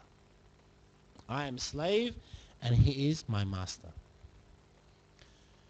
Right? So that becomes the fundamental of the Quran. Now, if we had to look at the Quran, the way that I used to tackle this was to prove first that the Quran is in fact a miracle. The Quran is in fact a miracle. Now, when we talk about the miracle of the Quran, the general thing that is usually, the first thing people do, if they go to Google and they go miracles of the Quran, you're going to find mostly the scientific miracles. And it makes sense. A man who was illiterate, he's in the car, I think. Yeah. A man who is illiterate, didn't know how to write and read, is talking about the embryo, which technology only in the last 50 years was able to confirm. That's a miracle. The sciences of the mountains and the ocean, miracles. But the Quran is 30 juz, 114 surahs, over 6,000 ayat. How can all of that, and how many ayat are sciences? How many? Only a handful. A small percentage is talking about the scientific nature of the universe, right? So you have that approach. Okay, well, this knowledge could have only been through the knowledge of Allah that was given to the Prophet ﷺ as the revelation to Jibreel. So the strengthening of the prophethood through the proofs of these sciences. But now, right, with further study, I've come to the next level, and that is to appreciate the Quran as a miracle of transmission. A miracle because, number one, who is the author? Allah subhanahu wa ta'ala. Because in transmission or in communication, there's three aspects you have to look at, right? The first is who is talking. The second is what they're talking about. And the third is how are they delivering it? How are they talking? So with the Quran, okay, we say that Allah is, is the author. What he's talking about is the content, miraculous content. But it is and this is something that gets missed out on, is how perfect and precise and how beautiful Allah delivered the message. I mean, if the Quraysh, who were able to understand, for the Arabs, they were people of poetry. For them, it was nothing was more important than poetry. Language. That was the most important thing. That was their pride. That was the honor of them. If they were good in poetry, that would bring honor to the tribe. And so when the Prophet ﷺ came with a different level of poetry, the Quran, and they were mesmerized to the extent that even the enemies of Islam couldn't resist the truthfulness and the amazing nature of the Quran. Why is it that the Quran has such an effect of people that the enemies of Islam said that he is a magician? He wasn't doing, magic tricks. He wasn't, pulling a rabbit out of a hat. But the expression on the people's faces, when he recited these ayat, that's the expression that they got. And that they would ultimately submit directly, believe in Allah. Bilal radiallahu anhu, as soon as he heard, the tawheed came into his life.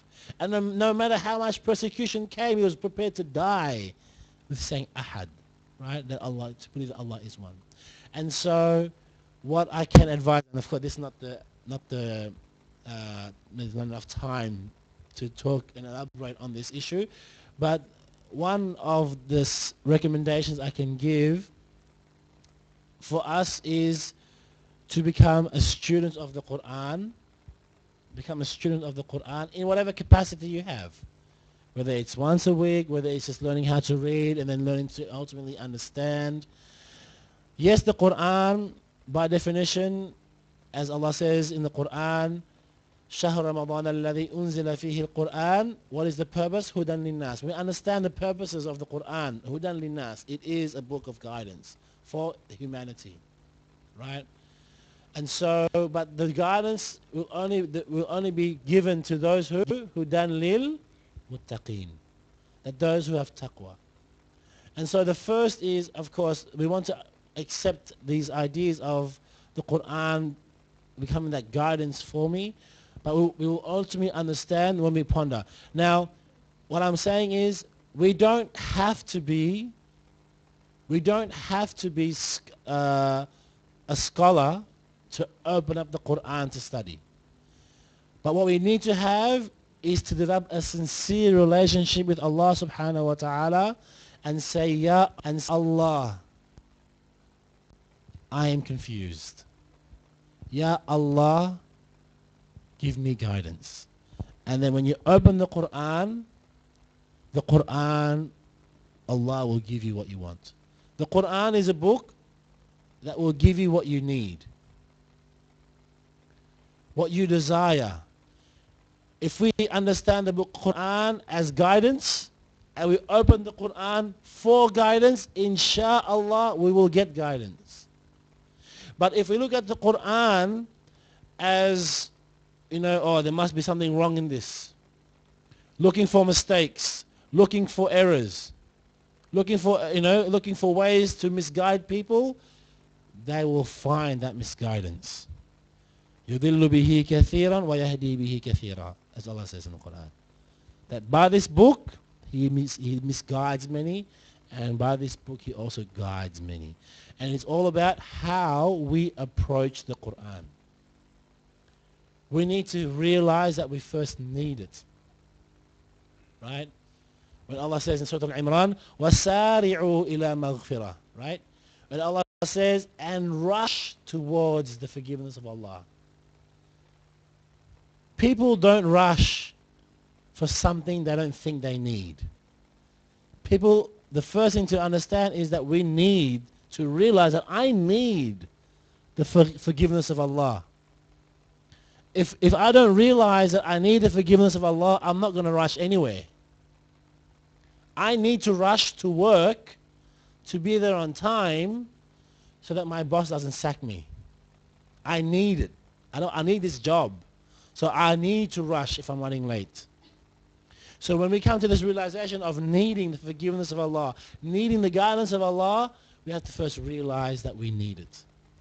And insha'Allah, open the Quran, seeking its guidance. If we don't understand its meaning, there are many, many books, reliable books that we can search to become students. Now, what's important to attach to that is to become also students that you have a teacher. That's why I stress students. When you become a student, you also have a teacher. And that teacher will also be able to guide you with your questions and things that you will come up with, because it is a lifelong struggle. As long as we live in this world, we will need to continue to pray 5 times a day. We will need to continue to open the Quran and seek its guidance. 5 times a day, Allah stresses, He told us, just through obeying Him, the need to ask Allah continuously for guidance. Ihdina as-sirata al-mustaqim. Doesn't matter how pious a person is, doesn't matter how sinful a person is. Anywhere from any extreme of the spectrum, as long as we are Muslim, as long as we are in the obligation, we will continue to ask Allah subhanahu wa ta'ala for guidance. So just to recap, We need to become students and to develop a relationship with the Quran. Set aside a time of the day, and I recommend Fajr, because that's what Allah subhanahu wa ta'ala says, right? In the Quran, al-Fajr kana mahjura, right? So the idea of becoming, aware and setting time aside, putting aside all of our busyness, right? Aside for the sake of developing a relationship with the Quran. The Quran is a maw'idha, right? It's a maw'idha. It is a heart-touching advice from Allah. It is the advices that Allah subhanahu wa ta'ala will give to us. And so when we become students, we will be able to, inshallah, slowly learn to appreciate. You know, when I started understanding the Quran, so when I first studied the Quran, I was only memorizing the Quran. I memorized the Quran, and alhamdulillah, completed the memorization. And for a period of time, I was just reciting the Quran without really understanding it. But then I studied the Arabic. And then I started to study the meanings of the Quran. I studied some teachers and then subhanallah, when you get a taste of really appreciating Arabic and the power of one letter of the Quran, you will fall into this ocean of just unbelievable of emotions. How colorful and how powerful the Arabic language is. And inshallah, this is what we should all aspire towards. Because the Quran, the purpose of the Quran is not to read. Right? The Quran is not to read. Right? What's the purpose of the Quran? لِيَدَّبَّرُوا آيَاتِهِ لِيَدَّبَّرُوا آيَاتِهِ. Right? To ponder deeply about its ayats. To ponder deeply about the ayat. Not to read Surah Al-Mulk only and Surah Al-Waqi'ah and Yasin and seeking blessings. That's not the purpose of the Quran. The Quran is not there just when someone passes away and then we do khatam. The Quran is not there just to leave on the window of our car or inside of our car or on the shelf in our home for barakah. That is not the purpose of the Quran.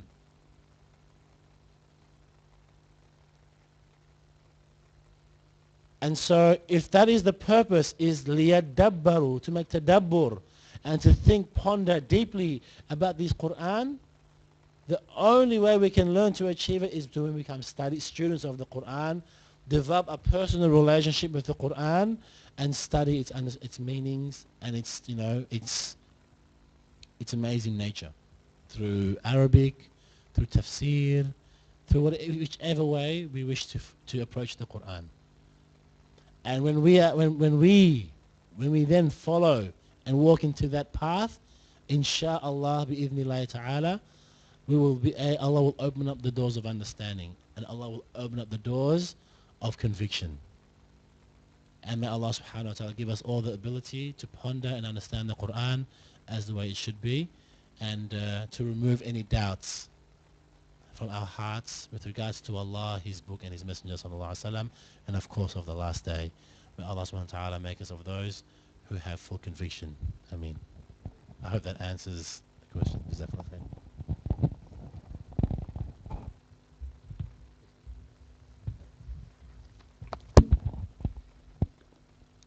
Assalamualaikum warahmatullahi wabarakatuh.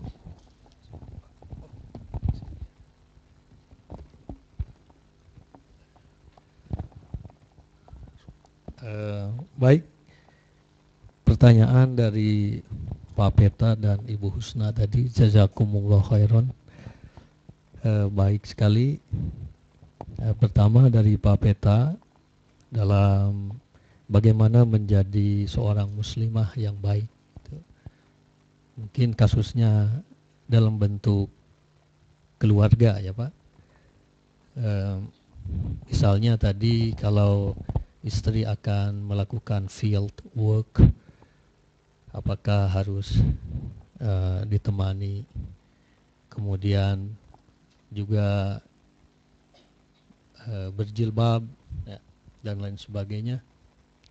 Dan Ibu Husna menjadi muslim yang banyak manfaatnya, bagaimana mengaplikasikannya dalam konteks perselisihan. Ketika didolimi, apakah harus didahulukan mencegah perbuatannya yang dolim atau silaturahminya gitu ya. Pertama, pertanyaan dari Pak Peta itu mungkin kita perlu ingat khutbah Nabi ketika menikahkan putrinya yang sangat beliau cintai, yaitu As-Sayyidah Fatimah ya. Saking cintanya kata Nabi, kalau aku ingin mencium bau surga, ku cium leher Fatimah ya. Siapa yang menyakiti Fatimah maka juga menyakiti aku. Salah satu khutbahnya itu yang menarik kepada Sayyidina Ali, bahwa engkau tidaklah memiliki, jadi suami tidak berhak memiliki istri. Memiliki, kata memiliki itu juga dari bahasa Arab abunya malaka. Kalau kita hafal itu hafal betul malakatan gitu. Memiliki. Tetapi memiliki di sini artinya memperbudak. Gitu. Air, Indomie, ya. Oh, cuci. Padahal kita yang makan, kita yang pakai gelas, tapi dibiarkan saja, gitu kan? Karena istri ya, belum pulang, tunggu aja. Akhirnya Om Edi marah. Nah, jadi tidak boleh, gitu. Terutama dalam hal fieldwork tadi, gitu. Ya, gitu. Ulama itu, ulama tasawuf, biasa disebut asyuyuh. Kalau asyuyuh itu biasanya, kalau dalam kitab-kitab, kemudian ada asyaikhnya gitu, biasanya dia juga sebagai salah satu pemuka dalam tarekat atau dalam tasawuf. Itu membagi kurikulum bagaimana berperilaku yang baik, berbeda-beda. Tapi kalau saya coba simpulkan, kurikulumnya 3, termasuk dalam hadis tadi ya. Pertama adab, kedua akhlak, ketiga akhwal. Dalam hadis yang diriwayatkan oleh Anas tadi, muslim yang baik itu umpama pohon kayu, kan bukan hanya sholatnya adalah akarnya, kemudian dahannya adalah puasanya adalah dahannya, zakatnya adalah rantingnya, tetapi juga daunnya adalah akhlaknya. Nah, itu jadi bukan hanya ibadah tapi ada akhlak. Dan para ulama tasawuf itu mengartikan akhlak itu sebagai meneladani. Jadi kalau Nabi tadi mengatakan suami itu tidak boleh memiliki istri, dalam artian memperbudak, menyakiti perasaannya, maka di sini jika misalnya istri lupa dengan jilbabnya, kemudian mau bepergian termasuk untuk penelitian lapangan, itu tidak boleh keluar kata-kata dari suami yang menyakiti istri kita gitu. Ya kalaupun misalnya fieldwork kemudian harus pergi semuanya dengan anak yang kalau dikalkulasikan bisa jadi 4.000 5.000, sedangkan posisi sumber keuangan tidak mencukupi gitu. Ya kita ikhlaskan istri saja yang pergi misalnya, dan sudah ada yang menjaga di sana gitu. Kita berdoa. Nah, Ustaz Fadhil tadi mengatakan jangan lupa untuk berdoa. Berdoa hope gitu ya. Berharap gitu. Roja gitu. Nah, bahkan dalam kitab Ihya Ulumuddin itu kalau kita baca itu kan syariat Islam, tapi dalam dimensi hampir semuanya akhlak dan adab. Nah, adab itu artinya an effort, upaya ya, upaya. Misalnya Kalau di mihrab itu jangan sampai kaki itu melonjor gitu ya. Kalau ngaji Quran, misalnya Quran ini lebih baik di atas gitu. Atau dulu waktu saya nyantri itu, kalau kitab saja, Imriti misalnya, kitab Kailani tidak boleh di apa, di lantai gitu, tapi dipakai di atas, di bawahnya itu apa, sorban gitu. Itu alat. Kalau muludah jangan sampai ke arah kiblat tuh. Itu ya. Atau kalau bersin itu, Pak Abu di sini saya. Pak Abu, langsung gitu ke itu ya. Oh, saya sehat atau sakit ya? Udah tahu itu penyakit sehat atau enggak gitu ya. Nah itu kalau salaman lihat dulu tangan saya ini kotor atau enggak, apalagi sudah toilet ya, sudah dari toilet, sudah ditulis di situ harus pakai sabun, harus digosok, harus dry, kalau enggak nanti kena gastro dan hepatitis. Ini udah dari toilet, oh assalamualaikum, aduh, nah itu memang bagus kelihatannya gitu akhlaknya, tapi adabnya tidak ada upaya membersihkan tangan saya itu. Nah itu upaya gitu, melontarkan ucapan yang baik itu adab. Iya ulumuddin itu kan di situ hak orang tua pertama kali. Kemudian kita harus hormat kepada, sebelum kepada saudara laki, kepada saudara perempuan. Gitu. Kalau sudah berkeluarga, tentu saja kepada istri. Tidak boleh menyakiti. Konon kata sadis itu dari Marquis de Sade, itu orang Prancis, mabok-mabok pulang ke rumah, mukulin istri dan sebagainya, sehingga katanya sadue, sadis, itu jadi sadis.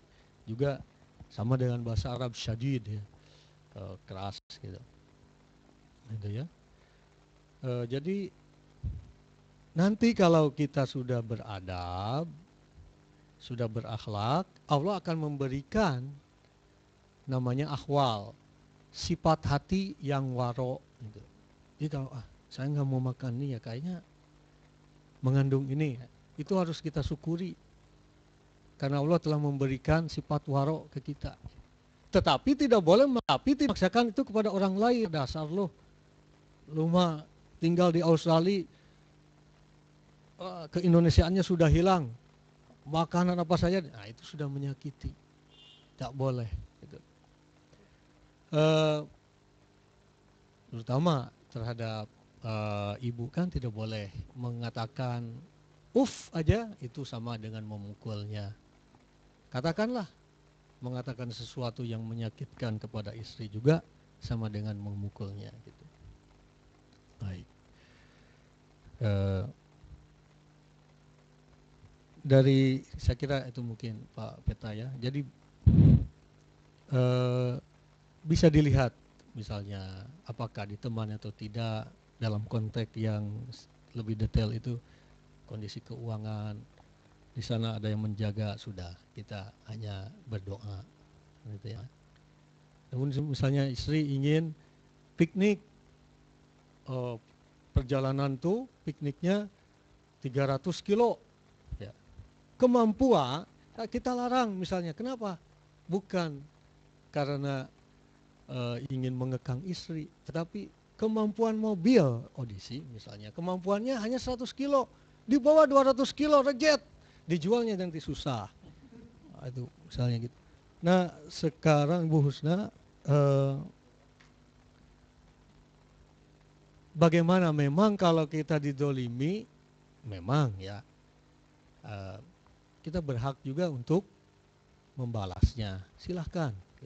Tetapi Allah itu memberikan pilihan yang lebih baik. Itu di surga itu ada al-manabir, mimbar-mimbar yang bercahaya gitu. Nah biasanya mimbar itu diperuntukkan bagi para syuhada, syahid. Tetapi juga bukan hanya bagi syuhada, bagi orang yang mampu menahan amarahnya, itu nanti di akhirat itu ya. Jadi bagi yang tidak pergi ke medan tempur masih bisa punya posisi seperti para syuhada.